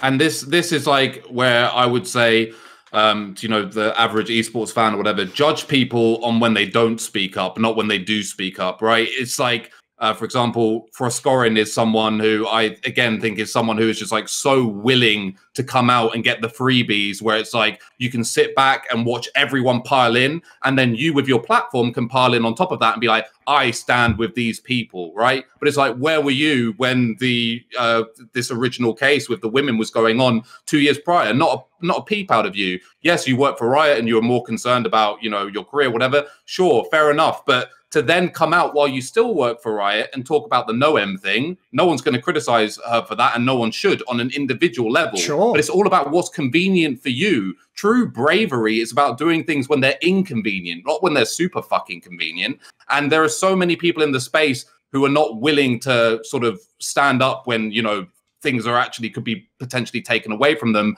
but are more than happy to join the bandwagon when it's like everyone and their granddad's already piled in. So you're, you know, strength in numbers.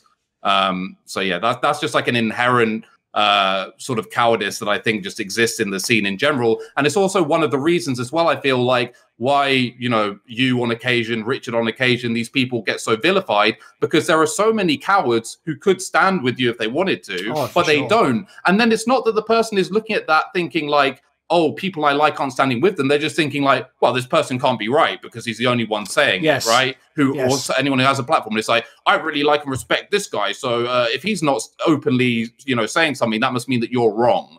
And I think that's where a lot of these narratives are allowed to be pushed. And it's where a lot of these narratives are allowed to mutate as well. Because now it's not just, oh, Thorin was wrong about his stance on this. I know that because people didn't agree with him. But now I can make ludicrous reaching claims as well about, I don't know, his political views and stuff like that. Sure. And put it in an article. And because I already know that no one's going to stand with him on this issue, why would they then step up once I've taken it to, I don't know, the alt-right? Like no one's going to stand up and say anything, right? There's no corrective reasoning within these people. They're just going to keep their mouth shut, and they're only going to emerge when it's easy. It's just like orgs with Gay Pride Month and stuff, right? That would be like the social media version of this. Is like, oh, every single org has done a nice, fancy, multicolored thing. They're clearly with LGBTQ. You're not going to go to, you know, actually put yourself out there and actually try and, you know, affect this cause. I've not even seen a single org, and I'm not saying that they should, I'm just using it as an example. I've not seen a single org like even take to the streets during Gay Pride. That would be an easy one, right?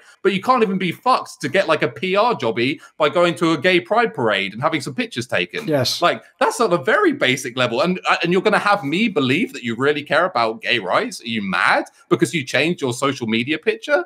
Like the level of cowardice is palpable. I mean, obviously, you're right in my wheelhouse there. So one thing I'll say there is also quite interesting if a team like Schalke is in the LEC and the LEC is pushing this angle, because again, the relation to the Gazprom, to the Russian people, it's like, do you actually stand for your cause or not? Because like at the end of the day, you either do, in this case, it's when it's convenient and there's zero cost to you. By the way, you are not a fucking political dissident if all the corporations and the government agree with you, by definition.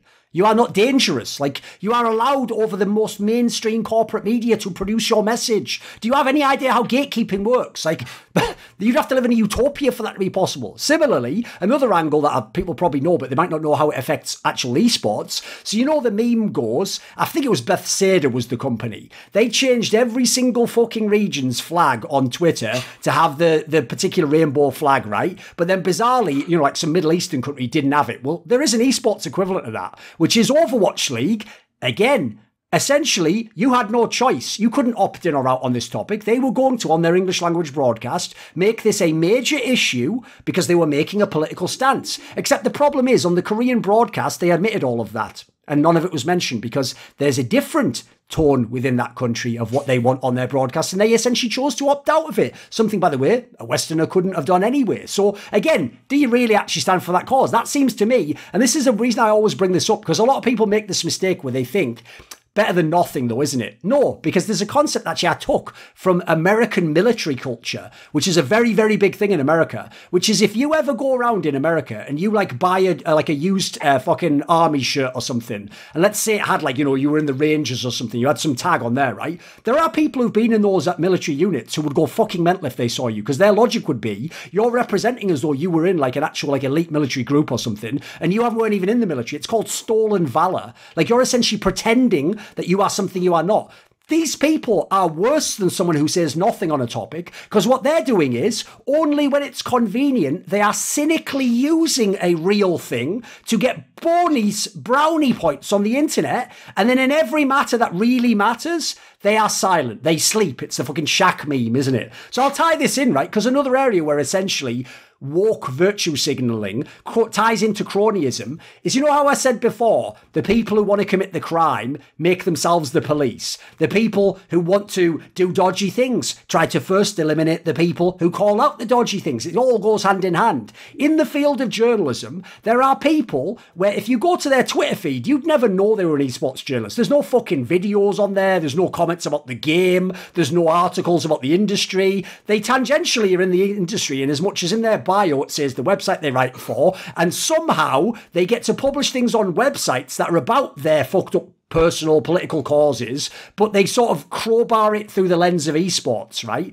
And these people are the first to call everyone else in the industry out for cronyism and say, you're all gatekeeping, and, you know, me and my friends couldn't get into the industry, we don't make enough money, and this is unfair. And basically, if you go and look, these people are the definition of nepotism, because they don't generate hits from their content. They don't even really write about esports. And so you get ridiculous scenarios, like a massive website launches recently with millions and millions of dollars of investment and lots of people making big salaries. And by the way, those people will never generate a fraction of what they are being paid for that website. It is essentially, by the way, defrauding the investor, except in this case, listen, buyer beware, fucking caveat emptor. Like, I don't really have that much sympathy for someone who does that. Similarly, right, the same people work for orgs in exactly this capacity. The org wants to flex some sort of social cause. So what they do is they create a podcast series, and they bring on a bunch of people, by the way, again, just very cynically drafting people in. They're not just bringing in, you know, here's people who are in our org, we're going to have a discussion about it. I'm hiring you specifically to talk about these issues.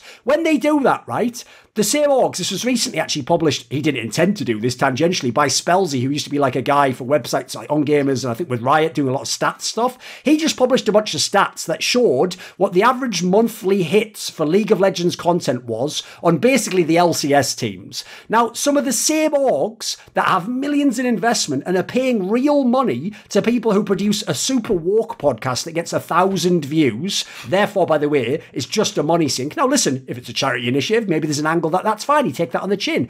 The same people aren't then creating great content with that money. They aren't actually even meeting. Like, one of them had, like, I think they were getting 1,000 views a month on their League of Legends content. This is an org that has tens of $1 million in investment. They're paying enormous payrolls. Like, at that point in time, yes, you can claim I'd hired this person because I believe in this cause, but it looks a lot like nepotism / cronyism, depending on if they were your friend or if you just, in this case, you worked with them before, or you just want them to talk about one specific issue in that case. I believe you should. I've always said this, right? Bearing in mind, I've done a great video on this topic. Companies don't have morals. Companies don't care. Companies are, I mean, literally in the Western world, they're sort of like demonic, disincarnate entities that actually have rights of a human being and can do all sorts of crazy shit that no one else can. I've always said, if Riot Games was a human being, he'd have been cancelled about fucking 10 years ago, 50 times over. But somehow, because it's an entity, we can never, because who is Riot? Oh, it's always shifting who's there and who's in control. So similarly, right, the reason why I always find it really objectionable when these companies do the stolen valor approach is because why does the company have to be the one who tells you they have personal values? Why doesn't every member of that company do it on their personal Twitter? Why don't they say, I support this cause and here's how I do it and I give this to this charity? In that case, even in terms of leagues, why are leagues promoting causes? Why don't the teams within the league choose to do that or not? Like, that's why I say again, it might sound like it's a bit of like an abstract point, this stolen valor angle, but these people are cynically exploiting real things. To me, that's more disgusting. It's the like the voluntary silence on certain things as well. Like, for example, I'd have more respect for companies if, let's say, I don't know, a player wanted to tag up as like Free Hong Kong in their game. And then, you know, Riot or whoever go to them and say, dude, you really need to fucking change your name before you go on stage. Like, this is going to cause a big problem or whatever. And then after the fact, like, nothing happens or nothing said. Like, let's say he goes on stage and he's still got that name, and then it's now a public issue. So then they actually escort him off stage and they change his name or whatever. If that scenario happened, I guarantee you Riot would just be like silent about it, or they would make up some ridiculous nonsense like there was a problem with his monitor and then he logged on a different account anyway. But I would actually have more respect for these companies if they would actually come out and say something like, you know, they're not going to commit suicide. Like, you know, no one's a hero if it ends up with the world imploding, right? That then it just becomes more about you than, you know, about the end result. But just come out and say something like, we just blanketly, we don't want politics to come into our game. Like, you can just come out and say something like that, but they won't even do that. It will just be this really like dishonest silence where it's like someone's taken away and it's all hush hush, and basically this person's given a warning but sworn to silence and threatened with, you know, NDAs and all the rest of it. And obviously this happened in Hearthstone. I don't know. It was obviously Activision Blizzard then, obviously huge Chinese influence and all the rest of it. And all the responses that come out are so transparent and so disingenuous, but there's never any actual real backlash whatsoever. No, other than never a boycott, for example. Exactly. There'll be initial like, that's really bad, isn't it? Like, that guy probably deserves to get his prize money. Like, does he? Or do you think so? Because he just changed his name to something. Oh, of course he does. But it's still like, I guess I'll just spend 3 more packs on cards or whatever. And again, I don't even blame the casual consumer who's like, you know, might think like, what can I do? Like, I think it's kind of a sort of privileged position to be like, even the smallest man can affect the scale, like, or whatever. Like, but people with platforms who choose to come out when it's convenient, that's what I'm really against. And as I said, with companies in general, I feel like you can actually really discharge a lot of the sort of tension or the distaste that certain public people or just people in general have towards them if they just come out and give blanket statements like, we are just not political. But then, of course, with the same swords, they're going to start, you know, talking about Gay Pride Month or Black History Month or whatever when it comes up. So it's never going to change. But yeah, we brought up journalists, and I just want to add quickly, we've got I'm sure you must have some thoughts on this, mate. Yeah. I mean, I think you've both summed it up pretty well. Like, my stance, I think a lot of it's just plainly bullshit. No, I meant on the journalist angle. Like by the way, journalism is riddled with nepotism and cronyism. And as I say, it's the ones who are the cronies that fucking do all the crying about how everyone else is cronies. Because again, a thief thinks everyone steals, right? Yeah, I mean, in the case of so we brought up like Upcomer, right, just launching, and I've heard like how much they're spending per year. It's ridiculous, and millions. Yes, literally, and so like the people who are accepting like ridiculous amounts of money, even though they know they can't generate that return, are just actively just damaging like the fucking journalism space in which people are just losing jobs because of entities being fucking shitheads, like the original Upcomer before it was bought by Enthusiast. But I just wanted to mention we've got like so we've got Bloop and we've got is her name Lara or Lana Lunardi? I think they're both at Dot, and they're both like representing organizations as well. True. So, true. Yes. So Bloop, who is like now seemingly like the leading League of Legends, like scooper for roster news and stuff, is like part of G2 Arctic, which is their ERL team. Right. So realistically, he could either get that information first or choose to not put that out there, or block some of the things that he could report on if there's any fuckery over there, you know. And then this Lara Lana, I can't remember her name. It's one of those two, ginger head cosplay or whatever. Don't know if she's actually a journalist or just pretends to be. I think she says she actually isn't, by the way. I think she says she's a content creator or something. She just like Jake Bookie, then, you know. And she used to be within Venn Global, yes. Yeah, so she's at SK and Dot, like interviewing people. I don't know. I mean, like, she can get interviews with SK people whenever she wants, right? People from SK or the gamers and stuff. I just think there's so much bullshit there, and we're allowing that, and no one's actually mentioned anything. Look, I can't, like, I can speak out on it. I can't like change anything unless they choose to do so, and Dot obviously don't see that it's a problem. But for me, if I attach myself to something like that, like, I would have to be very clear. I mean, I'm pretty sure there are journalists who have participated in crowdfunding for some esports companies and never declared that if they write about them.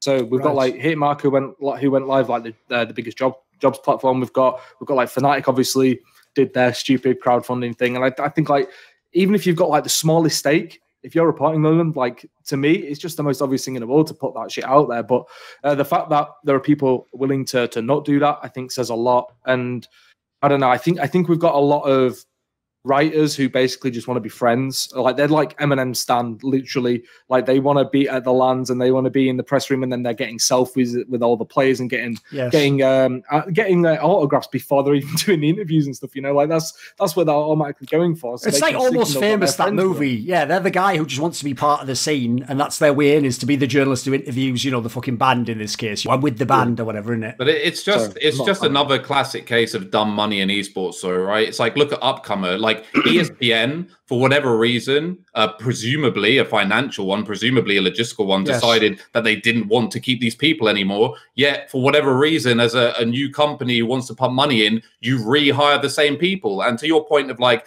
you know, by accepting these jobs, or whatever, they're damaging the scene. Like, absolutely. But of course they're not going to turn them down, you know, and especially, you know, take someone like Theon, who clearly has no self-awareness. Anyone who names an article Boxing with God about Faker, like, obviously has no self-awareness about their writing ability, which is absolute piss poor, right? Like, this guy's, you know, read one Hemingway book and thinks he's a savant. So I think it's a two-pronged issue of, one, dumb money, these people not actually doing their research. You know, what would actually be a lot more or a smarter approach would be, you know, I don't know, do a modicum of research and maybe look at graduates who have just come out of, I don't know, doing literary courses at good universities and have a interest in esports, and having a conversation with them, rather than the constant rehiring. And I guess you could call that an extension of cronyism of, oh, this guy wrote at the esports branch of ESPN, so clearly he's competent, even though his recent being let go may be an indicator on the contrary. Not always, of course. Like, sometimes you just can't afford to keep people on who are legitimately very good.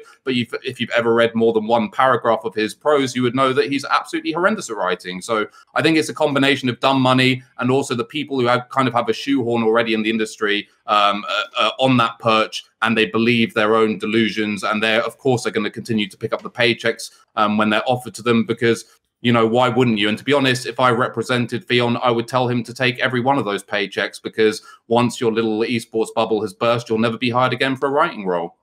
And bearing in mind, Upcomer is owned by the company that owns Luminosity, Seattle Surge, Vancouver Titans, and then a bunch of other gaming websites. Like, the amount of bullshit that could happen there, literally, we'll probably never know unless they do some TSM Lena bullshit, right? But like, the fact I spoke out about that, got a lot of shit behind the scenes, pissed off C-levels at Enthusiast, and then had Sean Morrison, the editor-in-chief, like, calling me to try and quell all my worries and concerns. And I'm like, look, they still stand there unless you like somehow branch off and own this yourself and operate it. I'm not going to believe ever that you were operating in good faith. I can't, because like, there's just too many risks there. You know, I think there's too much of that shit. But look, like, me ranting on Twitter isn't going to do anything. Like, and these people are all so close. Like, getting any ins on like information on like these friendship groups is very tough. And then, like, even if you do get it, you can't say anything because it'll very obviously lead back to certain people. So even if I wanted to try and make some change and call some shit out, the most I can do is just say, look, this is bollocks on Twitter. And people just think I'm moaning on Twitter, like, in a void. Like, and I'm just an angry cunt who's just jaded by the industry. But it's like, no, it's literally fucked at most levels, basically all levels. You know, even in journalism, where truth is supposed to like reign supreme, right? I think in journalism, at least, there's, to a certain extent, you can kind of wait for them to fail. Obviously, it's not like a great approach. It'd rather just come in and like have someone with actual, you know, money and brains just change the scene by just hiring and propping up good people. That would be, you know, a nice change, wouldn't it? But I mean, it's people like, and this happens a lot in coaching. And actually, until very recently, I thought it was never going to happen. But people would come to me all the time and say, how the hell did this guy get rehired? Like, it's absolutely insane. Like, how the hell did this guy get another chance? Bit different with players, right? Because everything happens publicly. You can literally see the fruits of their labor or lack thereof implode on screen if needs be, and eventually they will just, you know, lose their job. Sometimes unfairly, most of the time fairly, if given enough opportunities, right? When it comes to people like coaching, for example, there's so much stuff that happens behind the scenes which people aren't aware of, so it's hard to gauge whether or not they're a good coach unless you're an insider.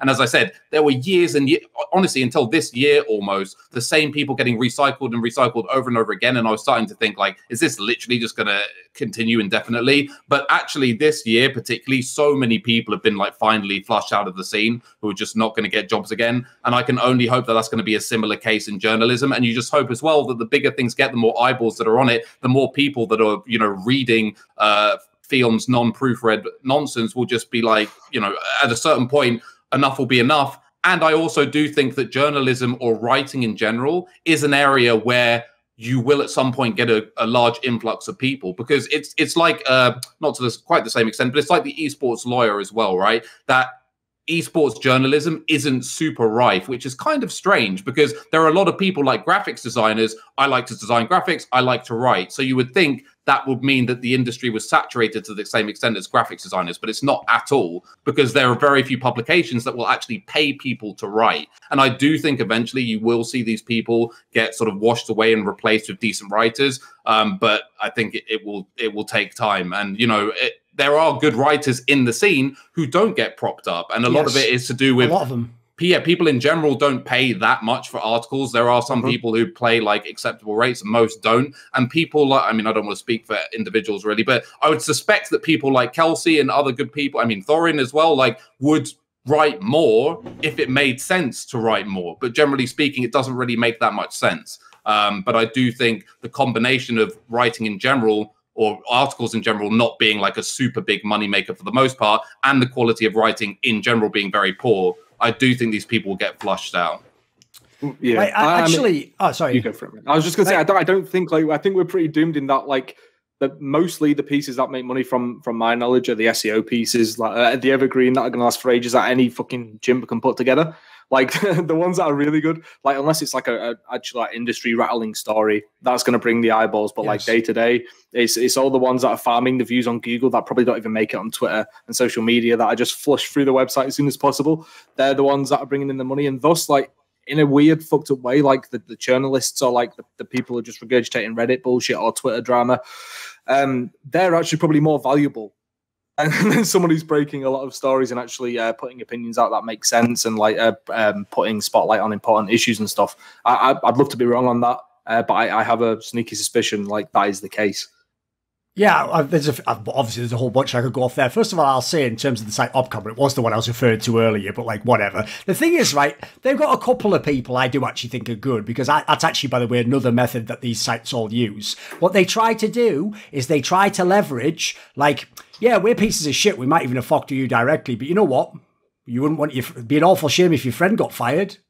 That's a brilliant way in esports, by the way, that people get silenced, or people just think, well, maybe I'll wait to say something, or maybe, I'm going to feel guilty if I'm the one who gets them fired. By the way, I've always said this. I have a very different like moral perspective than other people in this sense. In my opinion, every human is responsible for their own action as long as they were not misled into the information that caused them to have that action. So as a result, if you take an action, like I do something, right, and then the reprisal that the other person decides is, say they kill my friend. I didn't kill my friend. They had every choice as to what they did in response. And you can never claim as though like it's some sort of mechanistic cause and effect of the universe that I killed my friend and that's I didn't. That other person had all the choice in the world as to what they did. So as a result, right, I don't mind calling out sites like this, even though I know that the people who work for it will be like, what the fuck, dude? Like, that's my site. It's like, well, listen, mate, I didn't make you get into bed with the mob, as it were. Like, you chose that. So what I'll say is this.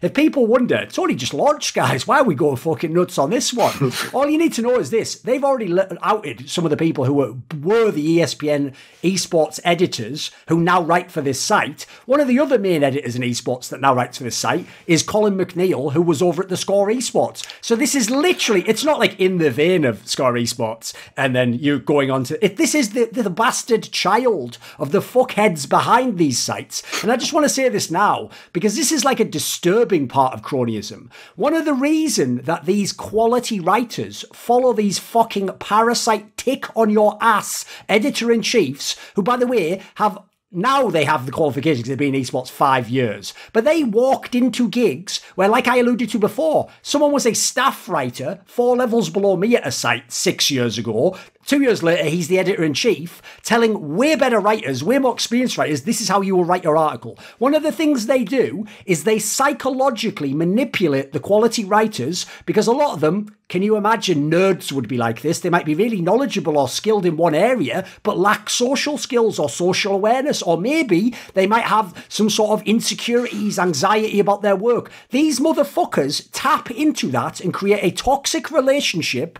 where they edit every article that person does in the literal sense. Every time the person writes what might be a brilliant article, they have to say, bit too long on this part, though. I'm going to take this last paragraph out, and you know what? I'm going to rephrase this first part. And these people get into a toxic relationship where they believe, oh, he's the one making my articles good. And all I'll say is this ain't speculation. I've had some of those people where I've said, it's weird you didn't mention this angle, though. They were like, oh, actually, that got trimmed. Like, they said it was a bit too long. They'll paste me the part that they've put. And sometimes this was the heart of the fucking article that this guy cut out. And so the worst thing is, some quality people promote these individuals, whereas as I'm I'm saying in this case. Like, put it this way, the greatest editor in the world, what he would brag about is he's invisible. You don't even fucking know what he's doing. If anything, his dream is never to have to take something out of the article. But think about it, because these people on some level know they're not legit, it's the only way they can make themselves matter. They have to put their fingers in all the pies in that sense. They have to have their fingerprints on everything that goes on their site. So already that's a problem. Then I'll skip into some other areas of journalism, right? Another one that was a classic is Riot gets involved with conflict of interest. So basically, years ago, it's now, funnily enough, owned by TSM as the Blitz app. But you right, remember, they brought up this website, Blitz, right? And again, by the way, it had some pretty good people, actually. Like the guy, I can't remember the name of the guy, Mark something, who was doing like the interviews, seemed pretty legit, you know? He had a pretty good manner to him. He was doing in-depth interviews with people. What he didn't reveal, of course, that I, of course, came across, was that basically Riot, or some Riot people, were like some of the initial investors in this site, which then was doing interviews with people like Monte Cristo, where the premise is they're criticising Riot or contrasting Riot Games, League of Legends with Overwatch by Activision Blizzard without ever disclosing this information. And are you ready for the punchline? Because this is going to be, again, another trend you're all probably going to recognise. When I outed this, right, they didn't, Rich, actually go the angle of like, well, this is a lie, it's not true. What they did is they, on their main account, publicly thanked me for reminding everyone that there was the thing that they should have mentioned, and they did a Riot Games move, which is Riot Games move is you just remove timeline. You just go,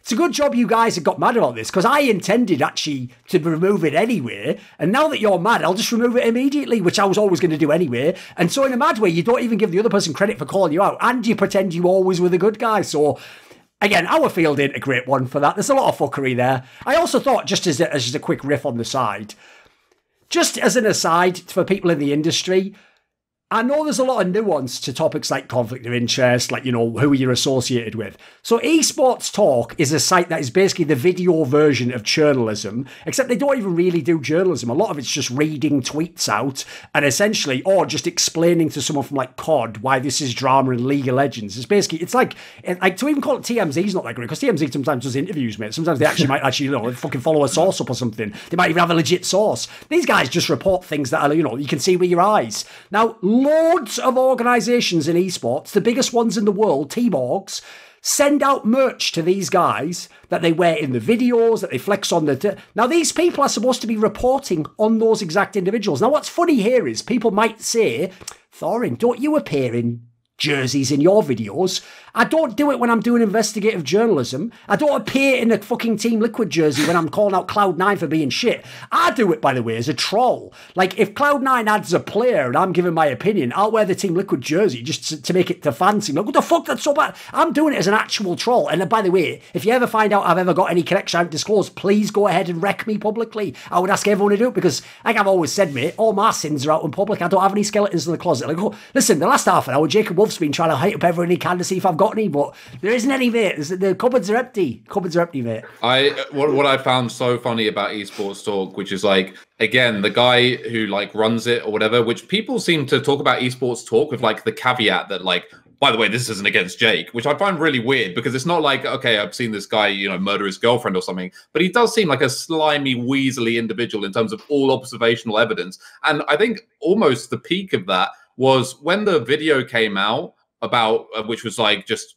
the disgusting video that they made on Richard Lewis. It was when people were complaining about it, even people that were really sort of riled up and upset about it were like caveating it with like, oh, but this isn't against Jake because he's not the one that read out that video. The whole time when I watched that video, I was thinking, this is weird. Who's this guy? And I was thinking, this is the only time I have ever seen Jake not do a video. And my conclusion from that wasn't, Jake must be a really great guy who decided not to personally do this video. My conclusion was, what a little coward. Like, clearly you are by proxy at least endorsing this. I've got an update for you after you tell the story. Yeah, go on. This is your project. This is your baby. Esports Talk is your thing. And it was kind of like the worst sort of double-edged cowardice I'd ever seen in esports, where it's like, you want this to go ahead, but you don't want to be directly associated with it. So you palmed it off to this, you know, sort of budget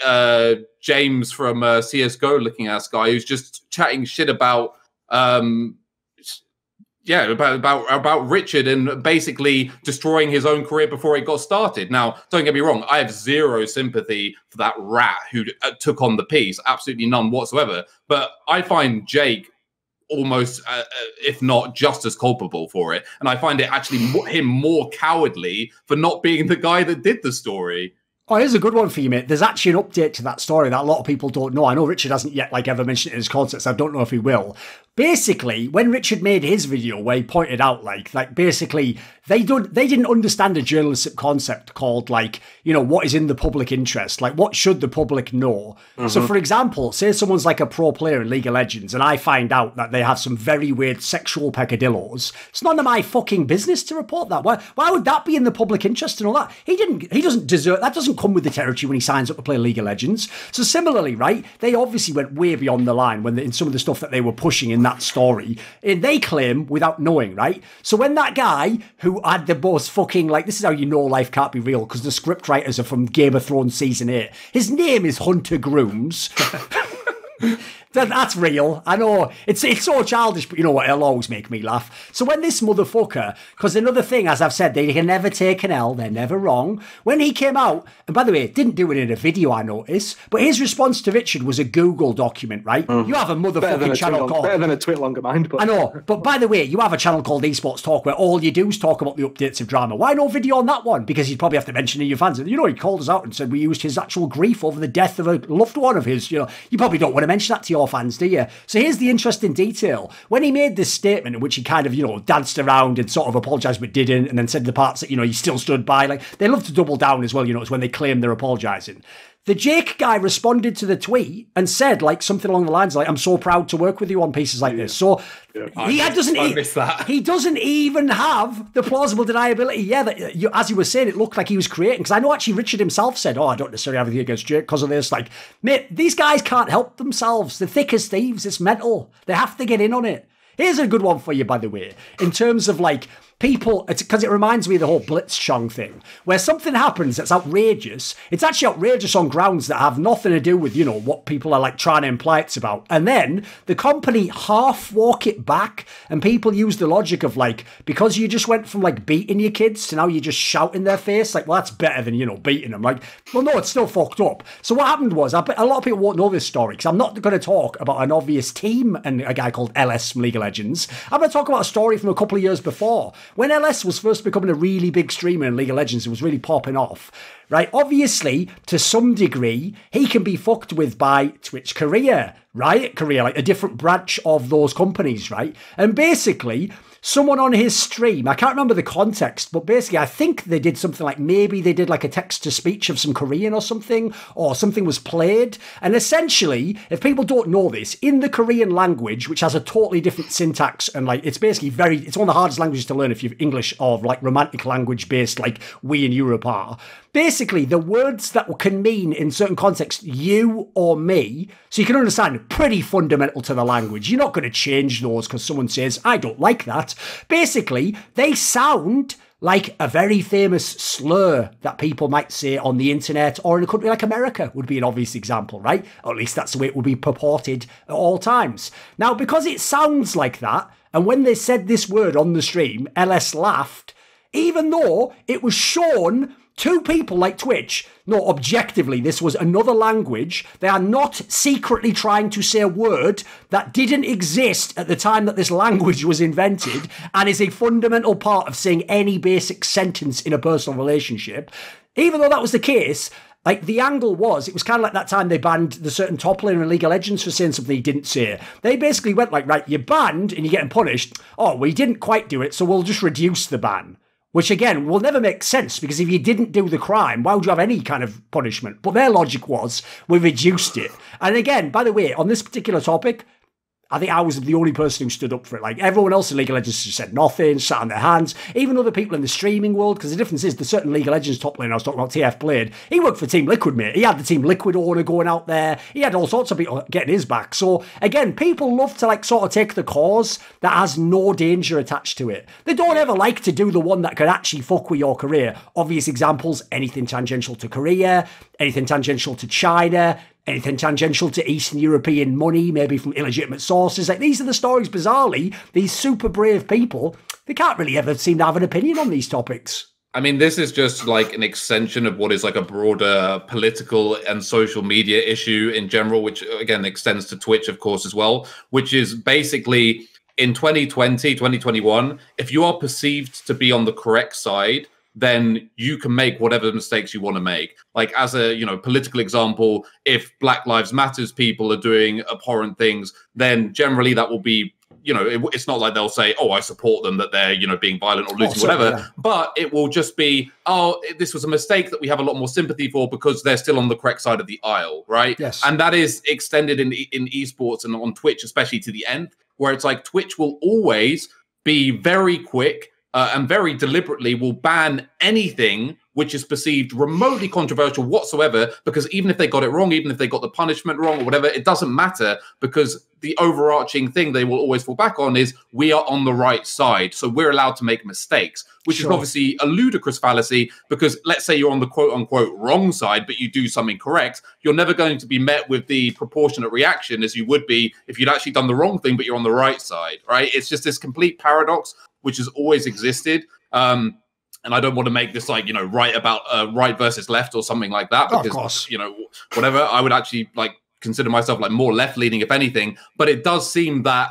anything which is even sort of tenuously attached to the wrong side of the political aisle, even in the context of gaming or just being edgy, which is apparently now just belongs to one side of the aisle and not the other, which is bizarre, will always be disproportionately punished. And they can do that and get away with it repeatedly because they are playing for the correct team. Yes. So you can see which way the wind's blown on that one. Yeah. And by the way, this is again Thorin in a nutshell, right? Thorin, and no one has to co-sign this. In my opinion, she is a disgusting human being. I think she's absolute scum of the earth. But she will never, no matter how many other individuals would want to say that or agree with that or whatever, generally speaking, unless, mountains move, she will never be considered that, because she is perceived to be playing for the correct team. And she is supporting, even though her arguments are trash and not consistent, and actually, if you break them down, don't even help her own cause, because her arguments are quote unquote for the correct team, she is never anything other than a victim, and she is on the correct side. And if you attack her, you are an oppressor, and she is the oppressed.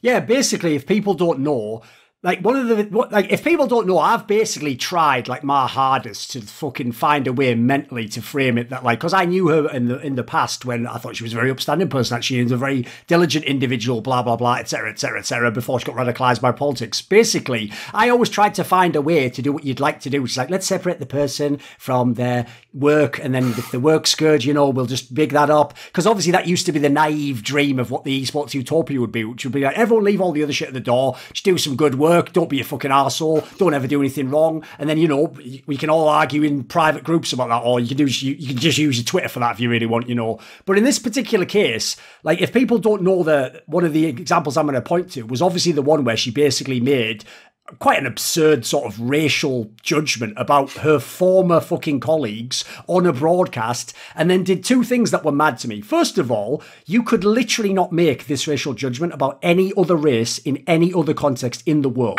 And this is not a political statement. That is just basically, I would say I wouldn't say objective fact. I would just say the evidence bears it out. Let's just put it that way. Then there's the angle that when she was called out for this, not by many people, I'll again notice, despite how much they're all virtue signaling, the big problem is there was two angles. One, people tangential to her took the angle that because she'd used the term white, they went, well, technically there isn't anything called white, because actually that's correct. That if you look, it was something that was invented in the 20th century as a way to make, for example, Irish people think they'd oppress people that they had no connection with whatsoever. It was basically a side angle. So even though in the most trivial sense they're correct in that, what you're saying is I can use this term as a powerful weapon that means a lot to everyone, and then simultaneously if I get caught I can just go Bill Clinton style, well, what is the word is really in the end? So similarly, right, then the other angle was she did the classic move for people who are from this school of activism, which is a very aggressive type, which is, again, it's a Mott and Bailey. You come out with this super bold statement, which, by the way, you intend to offend offend people. Because in fact, part of the mechanism of what you're going to do is when people get offended, you're going to go, look how bad racism is in this. Look at the way these people are misconstruing what I'm saying. And then you're going to then claim, I maybe phrased it the wrong way, but I was trying to start a conversation. Now, again, all I'll say in line with what Rich says is try making a mega edgy comment in a different direction on the compass. It's not just left, right, obviously. And then try saying, well, of course, what I meant behind it was this thing over here, you know. I can tell you myself, that doesn't work. Like, that is definitely not allowed. They can read your mind and know what you meant. Like, no one else gets to choose their interpretations. Anyway, that's a bit by the by, but definitely, by the way, I think it ties into the cronyism angle, because just look at the people who have everything to say about every other topic. And then, as you say earlier on, Rich, it's how conspicuous the silence is. That actually tells you more, by the way, than if they'd have even given like a piecemeal, like, yeah, probably shouldn't do that. Like, the fact they say nothing, they essentially, because they go out of their way with every other topic, it's actually what I call for scoring out with the NEOM thing in the first place. You essentially tacitly did co-sign those other things by the fact that this is what pissed you off the most, not all the other shit. That is a real thing, in my opinion. By the way, one of the things we missed it earlier, I'll very briefly touch on, because it ties into the agent angle. In CSGO, again, bit of my home turf, we had this outrageous scenario where they set up what is the Counter-Strike Professional Players Association. And sadly, I always have to stress the word association because they can't call themselves a union because a union is a legal term. And in doing so, you know, like, for example, I believe US labour laws would have to apply to certain things with some of the players. When they set up this association... I'm sure Bryce will come out with a union at some point. Probably. Don't you worry. When they did this, right... One of the things that obviously they are supposed to do is represent players in terms of, like, you know, the rules, and they're supposed to battle against team orgs, potentially if the team org has a different interest to the player, against tournament organisers in terms of, you know, maybe conditions and how's the prize money played out. And for example, will a TO punish a team org that does something wrong with a player? You can see obviously what a tenuous position you're in when you take this advocacy position for players. It was later found out that not only within my own project, Flashpoint, had they effectively fucked players on a bunch of deals, but even worse than that, they then were found and had to admit themselves they had operated as an agent for some of the Astralis players with the Astralis organisation, simultaneous to being this advocacy group. And in doing so, like, they openly admitted it. It was wild. And so in that scenario, like, to me, you basically invalidate the premise of the organisation.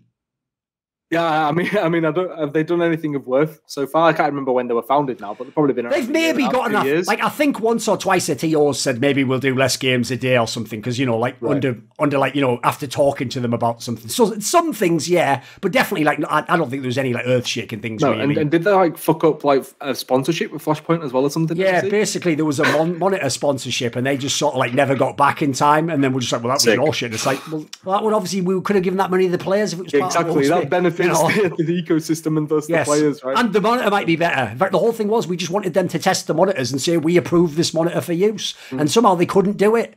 So yeah, that's a pretty mad one. It probably conflicted with some of the partners. Like some of the partner teams as partners or something like that. By the way, I'll also allude earlier when I said about disclosing conflict of interest, because when people disclose it, it is so fucking hilarious. Because my favourite one is HLTV.org. I don't know if you've seen this one, Rich. The main editor-in-chief of HLTV.org is Mira, right? He's a banger, this guy. Yeah, he's a really old-school journalist in esports, but he also had some fairly dodgy methods. I did an interview with DK that maybe I'll link in the corner if people want to see it. Essentially, though, right, when I found out that the company that bought HLTV.org, like I think it's called like Betting Collective or something, a betting company, actually also had a tiny stake. I think at the time it was like between 1% and 2% of Astralis, the team, which by the way, I think has the record for the most number of weeks at number 1 in the HLTV.org rankings. In this scenario, where even though that ranking is in theory, you know, it's done by a formula and all the rest of it, no one actually knows the formula, by the way. There's, you know, no one knows the gremlins that can go on behind the scenes. And I found out that not only did they own a percentage, but this guy was, I think, like, he was maybe on like the board of directors of Astralis at the time, or the Astralis group that owns Astralis, right? When I outed this, as I say and alluded to earlier, they put up a disclaimer where if you go like HLTV.org / I don't know, disclaimer or something, it does say on that website, like, yeah, he does own part of it. They go out their way to go, it's just a tiny part. Like, listen, there's certain things you can't do a tiny amount of. Like, certain crimes are obvious. You can't do a tiny bit of murder, can you? Like, yeah, they murdered someone you didn't. Like, these are ones where tiny doesn't really apply there. But anyway, all they did, Rich, was write this statement and then keep repeating every time I brought it up. but they don't have any influence over the editorial standards. And I said, you're not really the main person I would trust to tell me that in some ways, you know, like you can repeat that till the cows come home. Like, what proof do I have? It's a good one. It's just like that they don't seem to understand that it's the fact that this shit can happen. Like the potential for this shit to happen is what's bad. Like whether they do engage in fuckery or not, we probably won't know. But like, yeah, exactly. It's just again like ignorance towards what the actual problem is. I think obviously further problems can come from it, but like where it stems from, like it seems to just be lost on people. And I mean, like I think I'll hold my hands up. I work for Dexerto, and I think there was probably a point where they weren't putting disclaimers in about Optic Hex having like a small stake in in the company, and he's divested and stuff, just like Tio and Jens, you know. So it's all perfectly fine now. But I think they probably got called out on it, and then from then on did put the disclaimer in. But still, like it's still not ideal, and it happens even at like the biggest publications, right? And now he's not there, and as far as I'm aware, it's just those guys that run it, like the founders and directors. But yeah, it's rife, and the fact that these problems can exist at all. And I mean, it's not lost on me the fact that Optic is the biggest Call of Duty team, and Call of Duty is the biggest title on Dexerto in terms of especially back then as well. And is very famous for clickbait, you know, like people clicking the shit and having a load of go. So yeah, that was problematic, and it's the same at HLTV, which is effectively like a gambling affiliate site, right? Masquerading as a news site anyway, which is definitely something. They even, by the way, 15-year-olds viewing the site. Here's a fun one for you, because as you say, obviously a lot of kids in esports, right? They used to on HLTV.org, because they're so bad, by the way, at monetizing their site. Because if people don't know, they have millions of views, but it's not a joke. They come from countries where it's not even worth like any fucking money at all. Like you don't get the money that you get if you get the YouTube demographic of America and Australia and the England. They have the ones where like those people, you could get a bazillion of them in a room, mate. Like it's not going to add up to very much money. So as a result, unsurprisingly, they can't monetize the site very well, no matter what the numbers are, because the numbers are semi-fugazi, right? Because a million hits is not a million hits, depending on where they're from. So one of the problems they had was they used to have a really obnoxious, massive ad that went all around the outside of the website. So if you misclicked slightly, you clicked on this ad and it was a gambling sponsor. And the tagline of the gambling sponsor, obviously totally unlicensed, was "Get rich fast."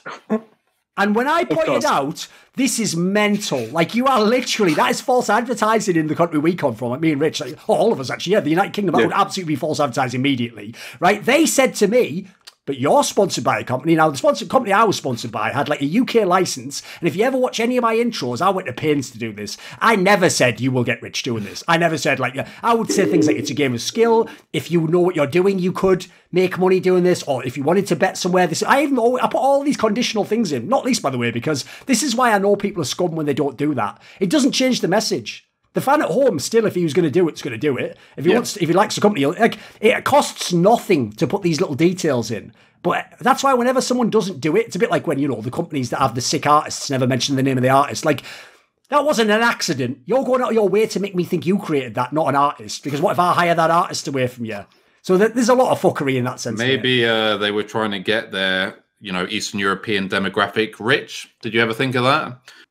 When they were, trying to click on the thread "I heart gay" and accidentally misclick and just end up on this get rich quick scheme. But I think in esports in general, there's just like a massive problem with people self-appointing, right? And obviously we talked about it before in terms of like a group setting with the ICE and all the rest of it. But I also think in terms of like what I believe are very important positions, which have a lot of the responsibility attached to them, like for example the esports lawyer, but like also what you suggested before, like agents, right? Like right now in most countries, obviously this does vary between country to country, because in certain places you do actually have to declare yourself as an agent and it is actually regulated. But for the most part, in most countries, it's not, and you can represent whoever you want. And I myself even come under this banner, right? Like there is nothing like official or anything which gives me the right beyond anyone else to be an agent or not. I'm essentially just a self-appointed agent, and I can, justify it in my own head by saying like, I spent literally over 10 years negotiating on the other side of the table, so I think I'm in a good position to do so. But ultimately it's my own opinion and my own discretion. And there are a hell of a lot of people who essentially their background is, I used to be an esports player, so obviously I'm qualified, or I used to do this or I used to do that. And they're just coming into the scene even more bare thin than an esports lawyer, at least to claim to be a lawyer. You presumably pass the bar or something in some country. So you have some kind of claim on the base level. But esports agents are essentially just people who wake up and decide they want to be an esports agent. And they are cropping up everywhere, like left, right, and center. And I'll speak to a player and say, you know, it's the off season, and like, is anyone helping you this off season? We're looking for a new team, blah, blah, blah. And they'll say yes. And I'll say, out of interest, would you mind telling me who? And it's just some random guy who was like the team chef for like Eastern European Challenger org, who's now decided that getting 200 a month to set up PCs wasn't really worth it. So now they're an agent.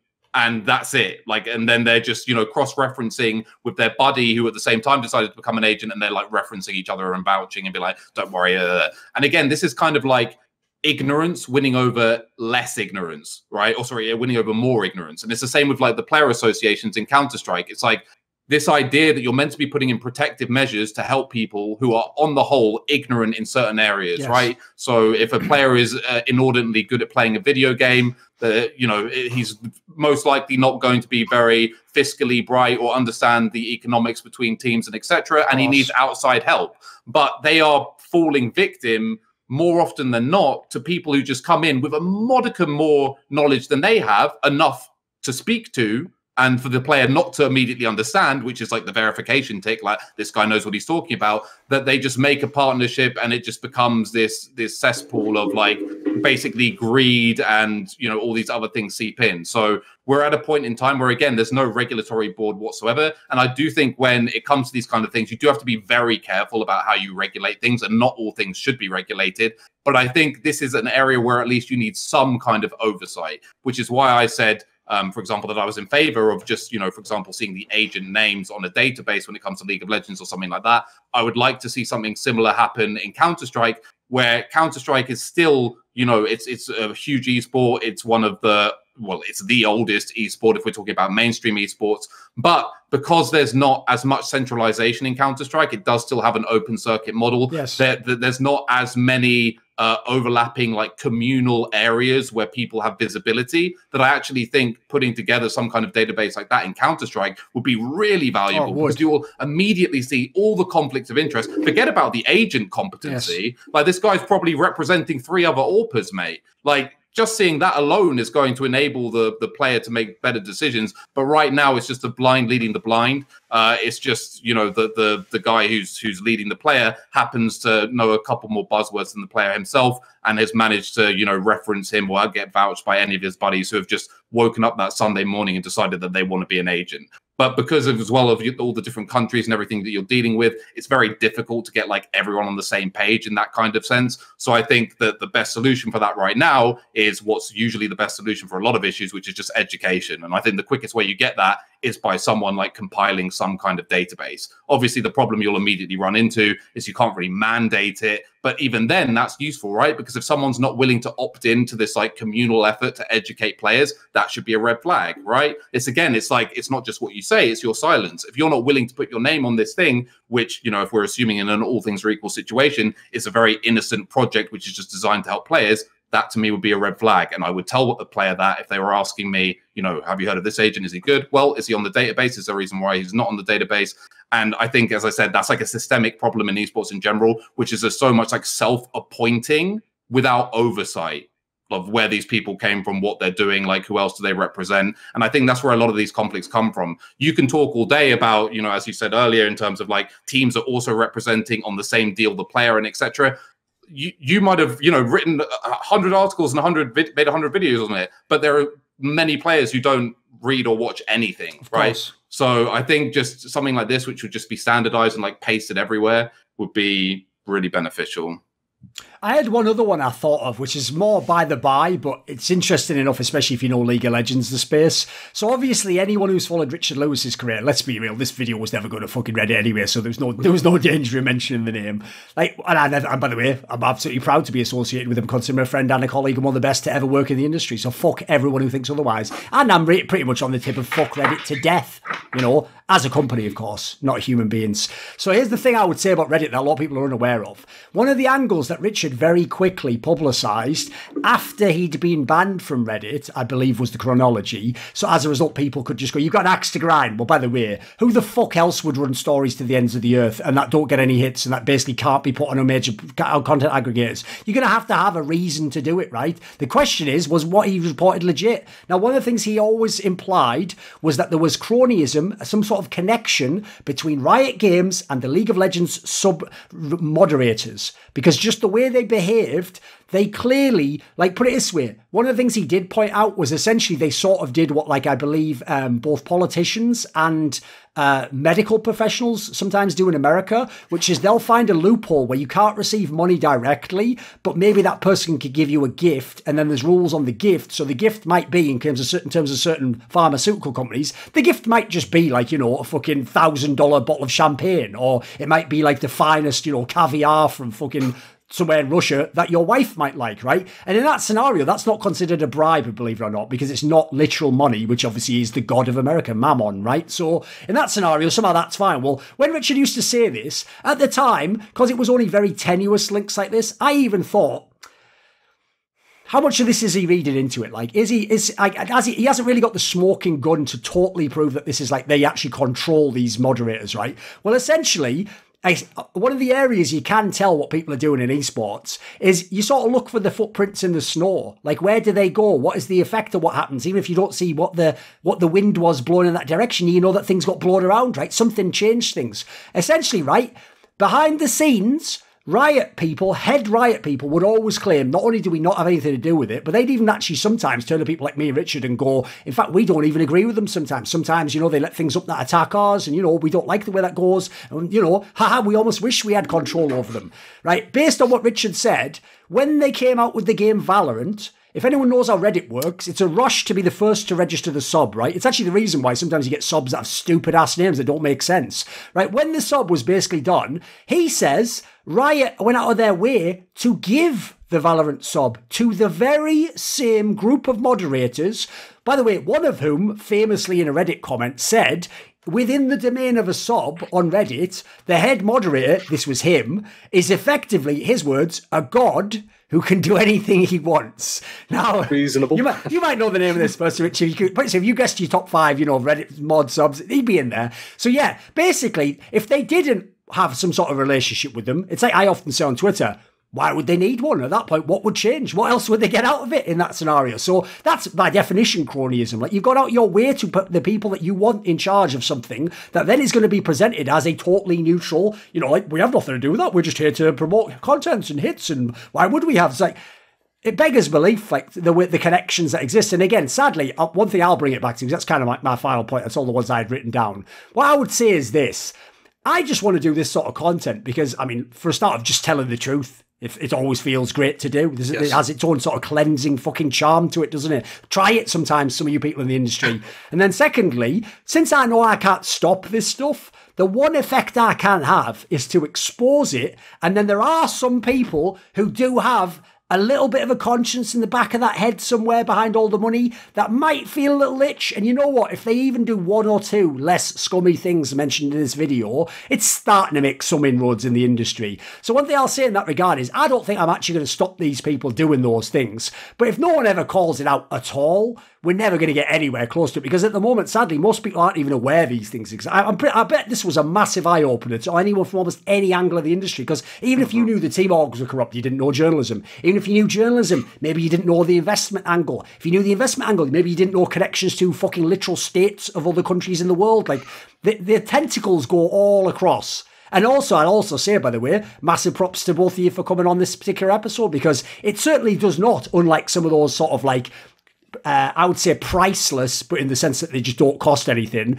Some of those like free initiatives that you can take part in where you just get to flex, I'm cool and I'm a really nice guy, but you don't have any cost that comes associated with it. This absolutely potentially could have costs just in terms of how people view us. I'll even add, by the way, one of the reasons I was really worried about that angle, which a lot of people thought is a bit off the wall. Why would you think that they would ever use the gatekeeper angle of the ECI to stop people politically? Because that's one of the reasons, if you saw my video about leaving the Esports Awards, I couldn't be involved anymore. Some people on those panels explicitly said, oh, if I ever heard anyone was involved in any sort of impropriety, now again, I'm not an idiot, so I go be more specific, I'll give you an obvious example. Let's say they were involved with some sort of a famous movement online where you call out people you believe have done sexual indiscretions, right? But it never goes to a court of law. You never ever actually get to basically speak for yourself in a true sense as a court of public opinion, and it will never be proven whether any of those things happened, right? They said, I would never let that person win an award on my watch. So what they were essentially saying was they've invented a mechanism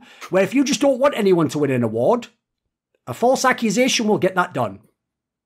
That's esports at the moment, guys. Yes. Any final remarks for you guys?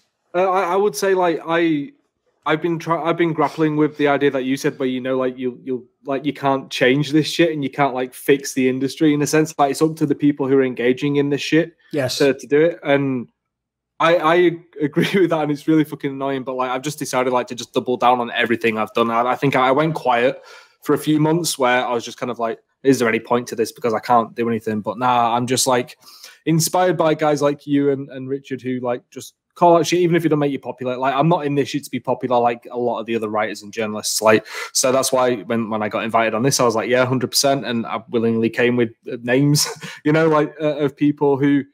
And even the story about Jens where the piece got cancelled and taken down and shit, like, I'm more than willing to do that. And in fact, like, the people who watch this who don't like that we're on about this, like, I will continue to be a pain in your ass. Yeah, contact Adam if you want. If you've got any tips or leads, there's someone you can contact. I'm 100% willing to go on a ledge wherever I can, as long as I can prove that shit is as it is. And I push at Dexerto to make sure I can get every story out that I can. So, I mean, I want to be a force for good as much as I can be, at least like an outlet for some of the shit that's going on, like putting a voice to it. At least, obviously, there are other people doing it, but another voice doesn't hurt. In fact, I hope more people do. And I am trying to just pass on little bits I've learned over the like 3 years I've been in esports now, how I think things work.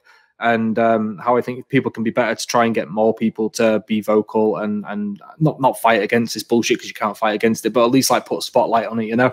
So I just want to thank you for the opportunity to come on and chat about this bullshit anyway, to be fair. Sound.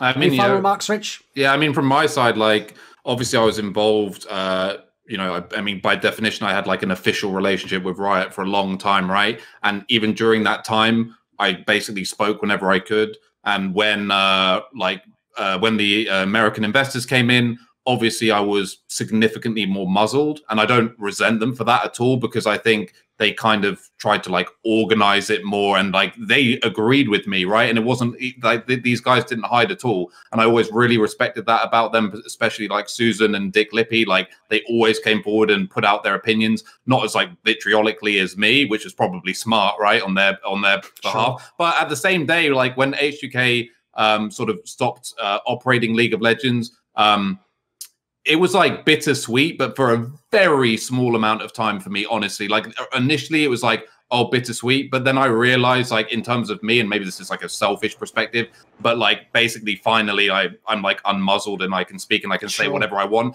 And I basically thought and theory crafted a way I could put myself in a position where I was still operating in esports. It's particularly in the area where I still felt I probably had the most amount of knowledge, but where I had no official relationship with Riot and no reliance on Riot whatsoever. Because to me, the most important thing was being able to basically say whatever I wanted, whenever I wanted to say it.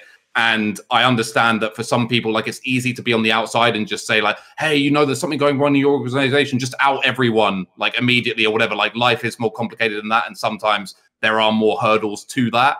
But just to like finish off on one small anecdote that you actually reminded me of Thorin just then, which is actually pretty funny. And again, this didn't get nearly enough publicity. And what I really hate about this story is when it came out, all the little weasels and minions that were associated with this guy immediately disassociated themselves.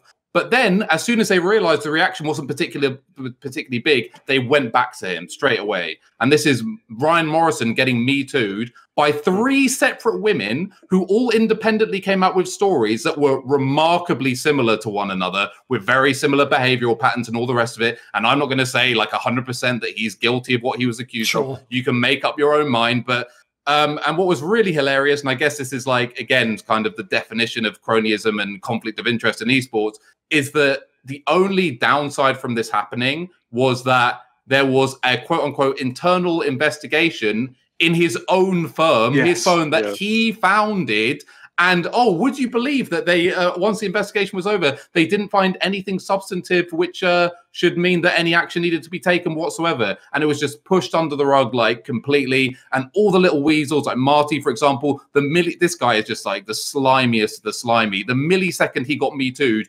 Marty came out and he's like, "Oh, we're not even really that close. Oh, we're not even. I don't endorse anything this guy's done. Oh, it was just I've met him a few times." And what's hilarious is I was actually just screenshotting tweets, which were just the most pathetic. Like, you never had any friends in high school, and now you're trying to make up for it. Tweets where he was literally like begging. I'm not even exaggerating, by the way. Just like direct messaging Ryan, like begging him to get an invite for esports parties and stuff, like just absolute tragic behavior. And then the millisecond the investigation was over and this guy was quote unquote found, like, you know, nothing untoward, Marcy went running back and it was, "Oh, hey, do you remember me, Ryan? Make sure if you're going to another esports party that my name gets mentioned." Like, just absolutely tragic. But yeah, as I said, I mean, I agree that, you know, right now, there's not going to be like a magic moment where, you know, a podcast changes the landscape of esports or anything like that. And to me, honestly, this might sound a bit weird and maybe like even like a bit twisted, but to me, I get an enormous amount of pleasure just by influencing people's opinions into thinking someone who is a bad person is a bad person. That genuinely makes me happy inside. I don't even care if there's a line that we have actually on the By the Numbers podcast, which is, we always say it's objectively true. We could produce any amount of evidence that Astralis has done slimy things, right? And someone who's a fan of Astralis, it's logical. They're not a fan because they're the coolest people and most moral. They're a fan because they're brilliant at Counter-Strike. So that fan will be a supporter no matter what, and he will use cognitive dissonance to find a way to still support them. But what we always say is, the one thing you can do, and you can take great satisfaction, is you can make sure that the reputation of the cunts behind that team is outed, and enough people know there's at least something going on with this guy. That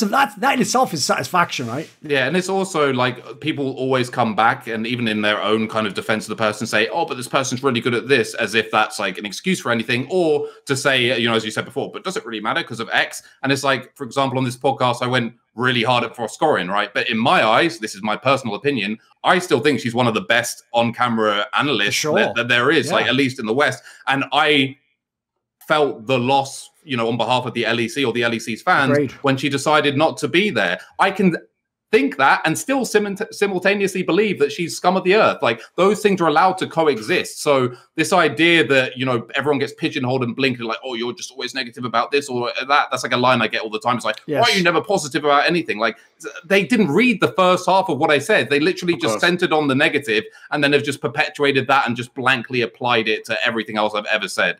And by the way, I don't know if you've heard this one. This is a fucking banger as well. Richard had a line where everyone said the same thing to him. "Why are you always just reporting on negative stuff?" Think about who he fucking is, by the way, and what role he essentially plays. He's basically like the fucking Night's Watch, if you haven't like followed the story, right? Where he had a line that was banging. He said, "Listen, if all you do all day around is go around stomping on pieces of shit, yeah, your shoes are going to stink like shit." Because, you know, they tried to use that angle, like, if it smells like shit everywhere you go, you're the one with like. So he actually had like a fucking angle for that. I've got one last thing to say, actually, I've realised, because I thought of one angle actually that does work to help the industry, and I forgot to say this because it's something I came up with for people who are talent who work CSGO events, which is because I've worked CSGO events. I know there's this weird phenomenon where, because someone hires you to the event and you're at the event, first of all, in a mad sense, not just because they're paying you, you do feel like we have a connection in some sense. Like, they hired me because they appreciate me. Like, there's all these reasons your ego can be stimulated to think, I want to find a reason they're not that bad, right? And then on top of that, when you're at the event, even though you are literally a hired mercenary, you have no stake in this company. Because you're at the event, you want to see it succeed, because by definition, that's how your work will succeed, right? So what people do, and I've felt like the bristles in this myself, but I tend to be able to avoid it, is when someone who's not at the event criticizes the event, and by the way, they obviously have their own ulterior motive. Often they weren't hired to the event. So they go, "Right, well, fuck this. Anything wrong with this? I'm going to be all over this with fucking hammer and tongs." Right? When they do that, you start to bristle, and because you know part of the reason why is maybe they're just being cynical, right? You think, well, I'll defend the organisation. And it's like, no, I told everyone who works the events, it goes like this. The person who works the event, if you don't want to, like Rich gave the example there, because of the company you work for, you don't want to out everything, right? You want to get your points out on some things, or you maybe you mask what you're saying and allude to it. The trick is this. If you work for an ESL event and I don't, I'll call out all the shit from ESL. In fact, if you don't like something they're doing, don't call them out. Hit me up. Tell me what they're doing. I'll do it, right? Then when I work, I'll give an example in the past. Say I was working at Blast and I didn't want to out them. I mean, it's not really my style, but it's kind of my brand in a fucked up way. But, you know, let's say I was someone else. I was someone like fucking Anders or someone, you know. Cool. If I want to sell some dodgy stuff they've done, I'll hit you up, guy who only does the ESL events. You go and call them out. It'll even, by the way, in a fucked up way, be incentivized for you to do that. Like, if we all do this, by the way, listen, in the most minor sense, we are sort of pieces of shit that we're not saying it ourselves, but it is still better that ultimately everyone is held accountable in the industry by giving the info, because the ultimate secret I've described there, that everyone in this industry must know this term, is a back channel. If you use the back channel properly, that is one of the best forces for good ever. If people don't know, that's actually effectively what the initial concept behind the Me Too approach was. It was the idea that if you couldn't actually get someone who essentially was never filmed, like had a lot of power and influence and would never be sort of fired for sexual indiscretion, at least you yourself could reach out to other people who might be vulnerable and tell them, watch out for this guy, he's a scumbag, he did X and Y to me. Now that premise, again, works. The problem obviously becomes if it becomes something else, which we can debate that. It's sort of a side tangent. But basically, I would encourage anyone, like people like Adam, people like Richard, a lot of them journalists, by the way, have open DMs. By the way, fucking God bless you that you can do that. I'll never open my DMs for 1 second in this fucking world. But okay, you guys sometimes do it. These guys are open to be contacted. And if it's legit stories, they will follow it up. I'm telling you right now. In fact, I somewhat get a kick out of, like, people, well, I do get a kick out. I think Rich mentioned it earlier. Like, when you know someone's a piece of shit, and then you can like put it out there and say, "Look, this is the reason they're a piece of shit." Like, that's fine by me. I don't do it for like self gratification, realistically. But like, it's nice.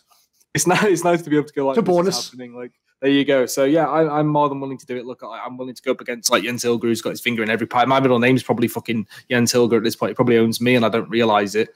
I'm fine doing it as much as I can, you know. So yeah, I do encourage people to reach out, but go a bit light on the DMs if possible, because yeah, they are open, and I don't have anywhere near as many followers as you, thankfully, but still, it's quite spam heavy.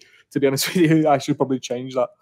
I want Richard to open his DMs just for like an hour, just to announce on Twitter for an hour that his DMs will be open and get the best of hits in the proceeding. I believe he actually does, by the way. I think he's even said this on the show. I believe he has his DMs open, because his logic is, I mean, he uses the logic because he's an investigative journalist. Like it's a bit like, I don't know all the tips you can get. Yeah, I don't know if you know this, but like it's a famous thing, for example, that like investigative journalists in like mainstream journalism would use a tool called like Signal, which was like similar. You could sort of like anonymously like contact them or whatever and give them tip-offs. And the idea was, you know, you'd be using it for like criminal stuff and stuff to like really that needed to like whistleblowing. And so basically his logic is like that, even though yes, you will get a million morons, you have to open those floodgates, because that is how the guy who essentially has no way of contacting you can get to you. Now, that's also one of the reasons, by the way, why I don't call myself an investigative journalist. Like, I don't want to be fucking exposed to that. I'll just pick my battles, thank you. This video was kindly supported by Eddie, Chris with a K, Lager15, Pronogo, Shenlong, Zachary Carter, Adam Ox, Alexander Rao, Andreas Crockneys, Animosity, Dean Tanglis, Eric Hillestad, Hades, J Dubs, Jensen Gore, Joseph Ginsberg, Kovacevic, Tobias Bernasconi, Zumba, Zyrathenia, and as always, special thanks going out to my boy Jerky's Minion. Want to suggest topics or guests for my shows? Want to ask me questions in my monthly AMA? Do you want teasers? Who are the upcoming guests? Maybe you want to be part of one of those discussions I do where we nerd out. Well, if so, put your money where your mouth is and join the Scrolluminati today by using the Patreon link in the description box below.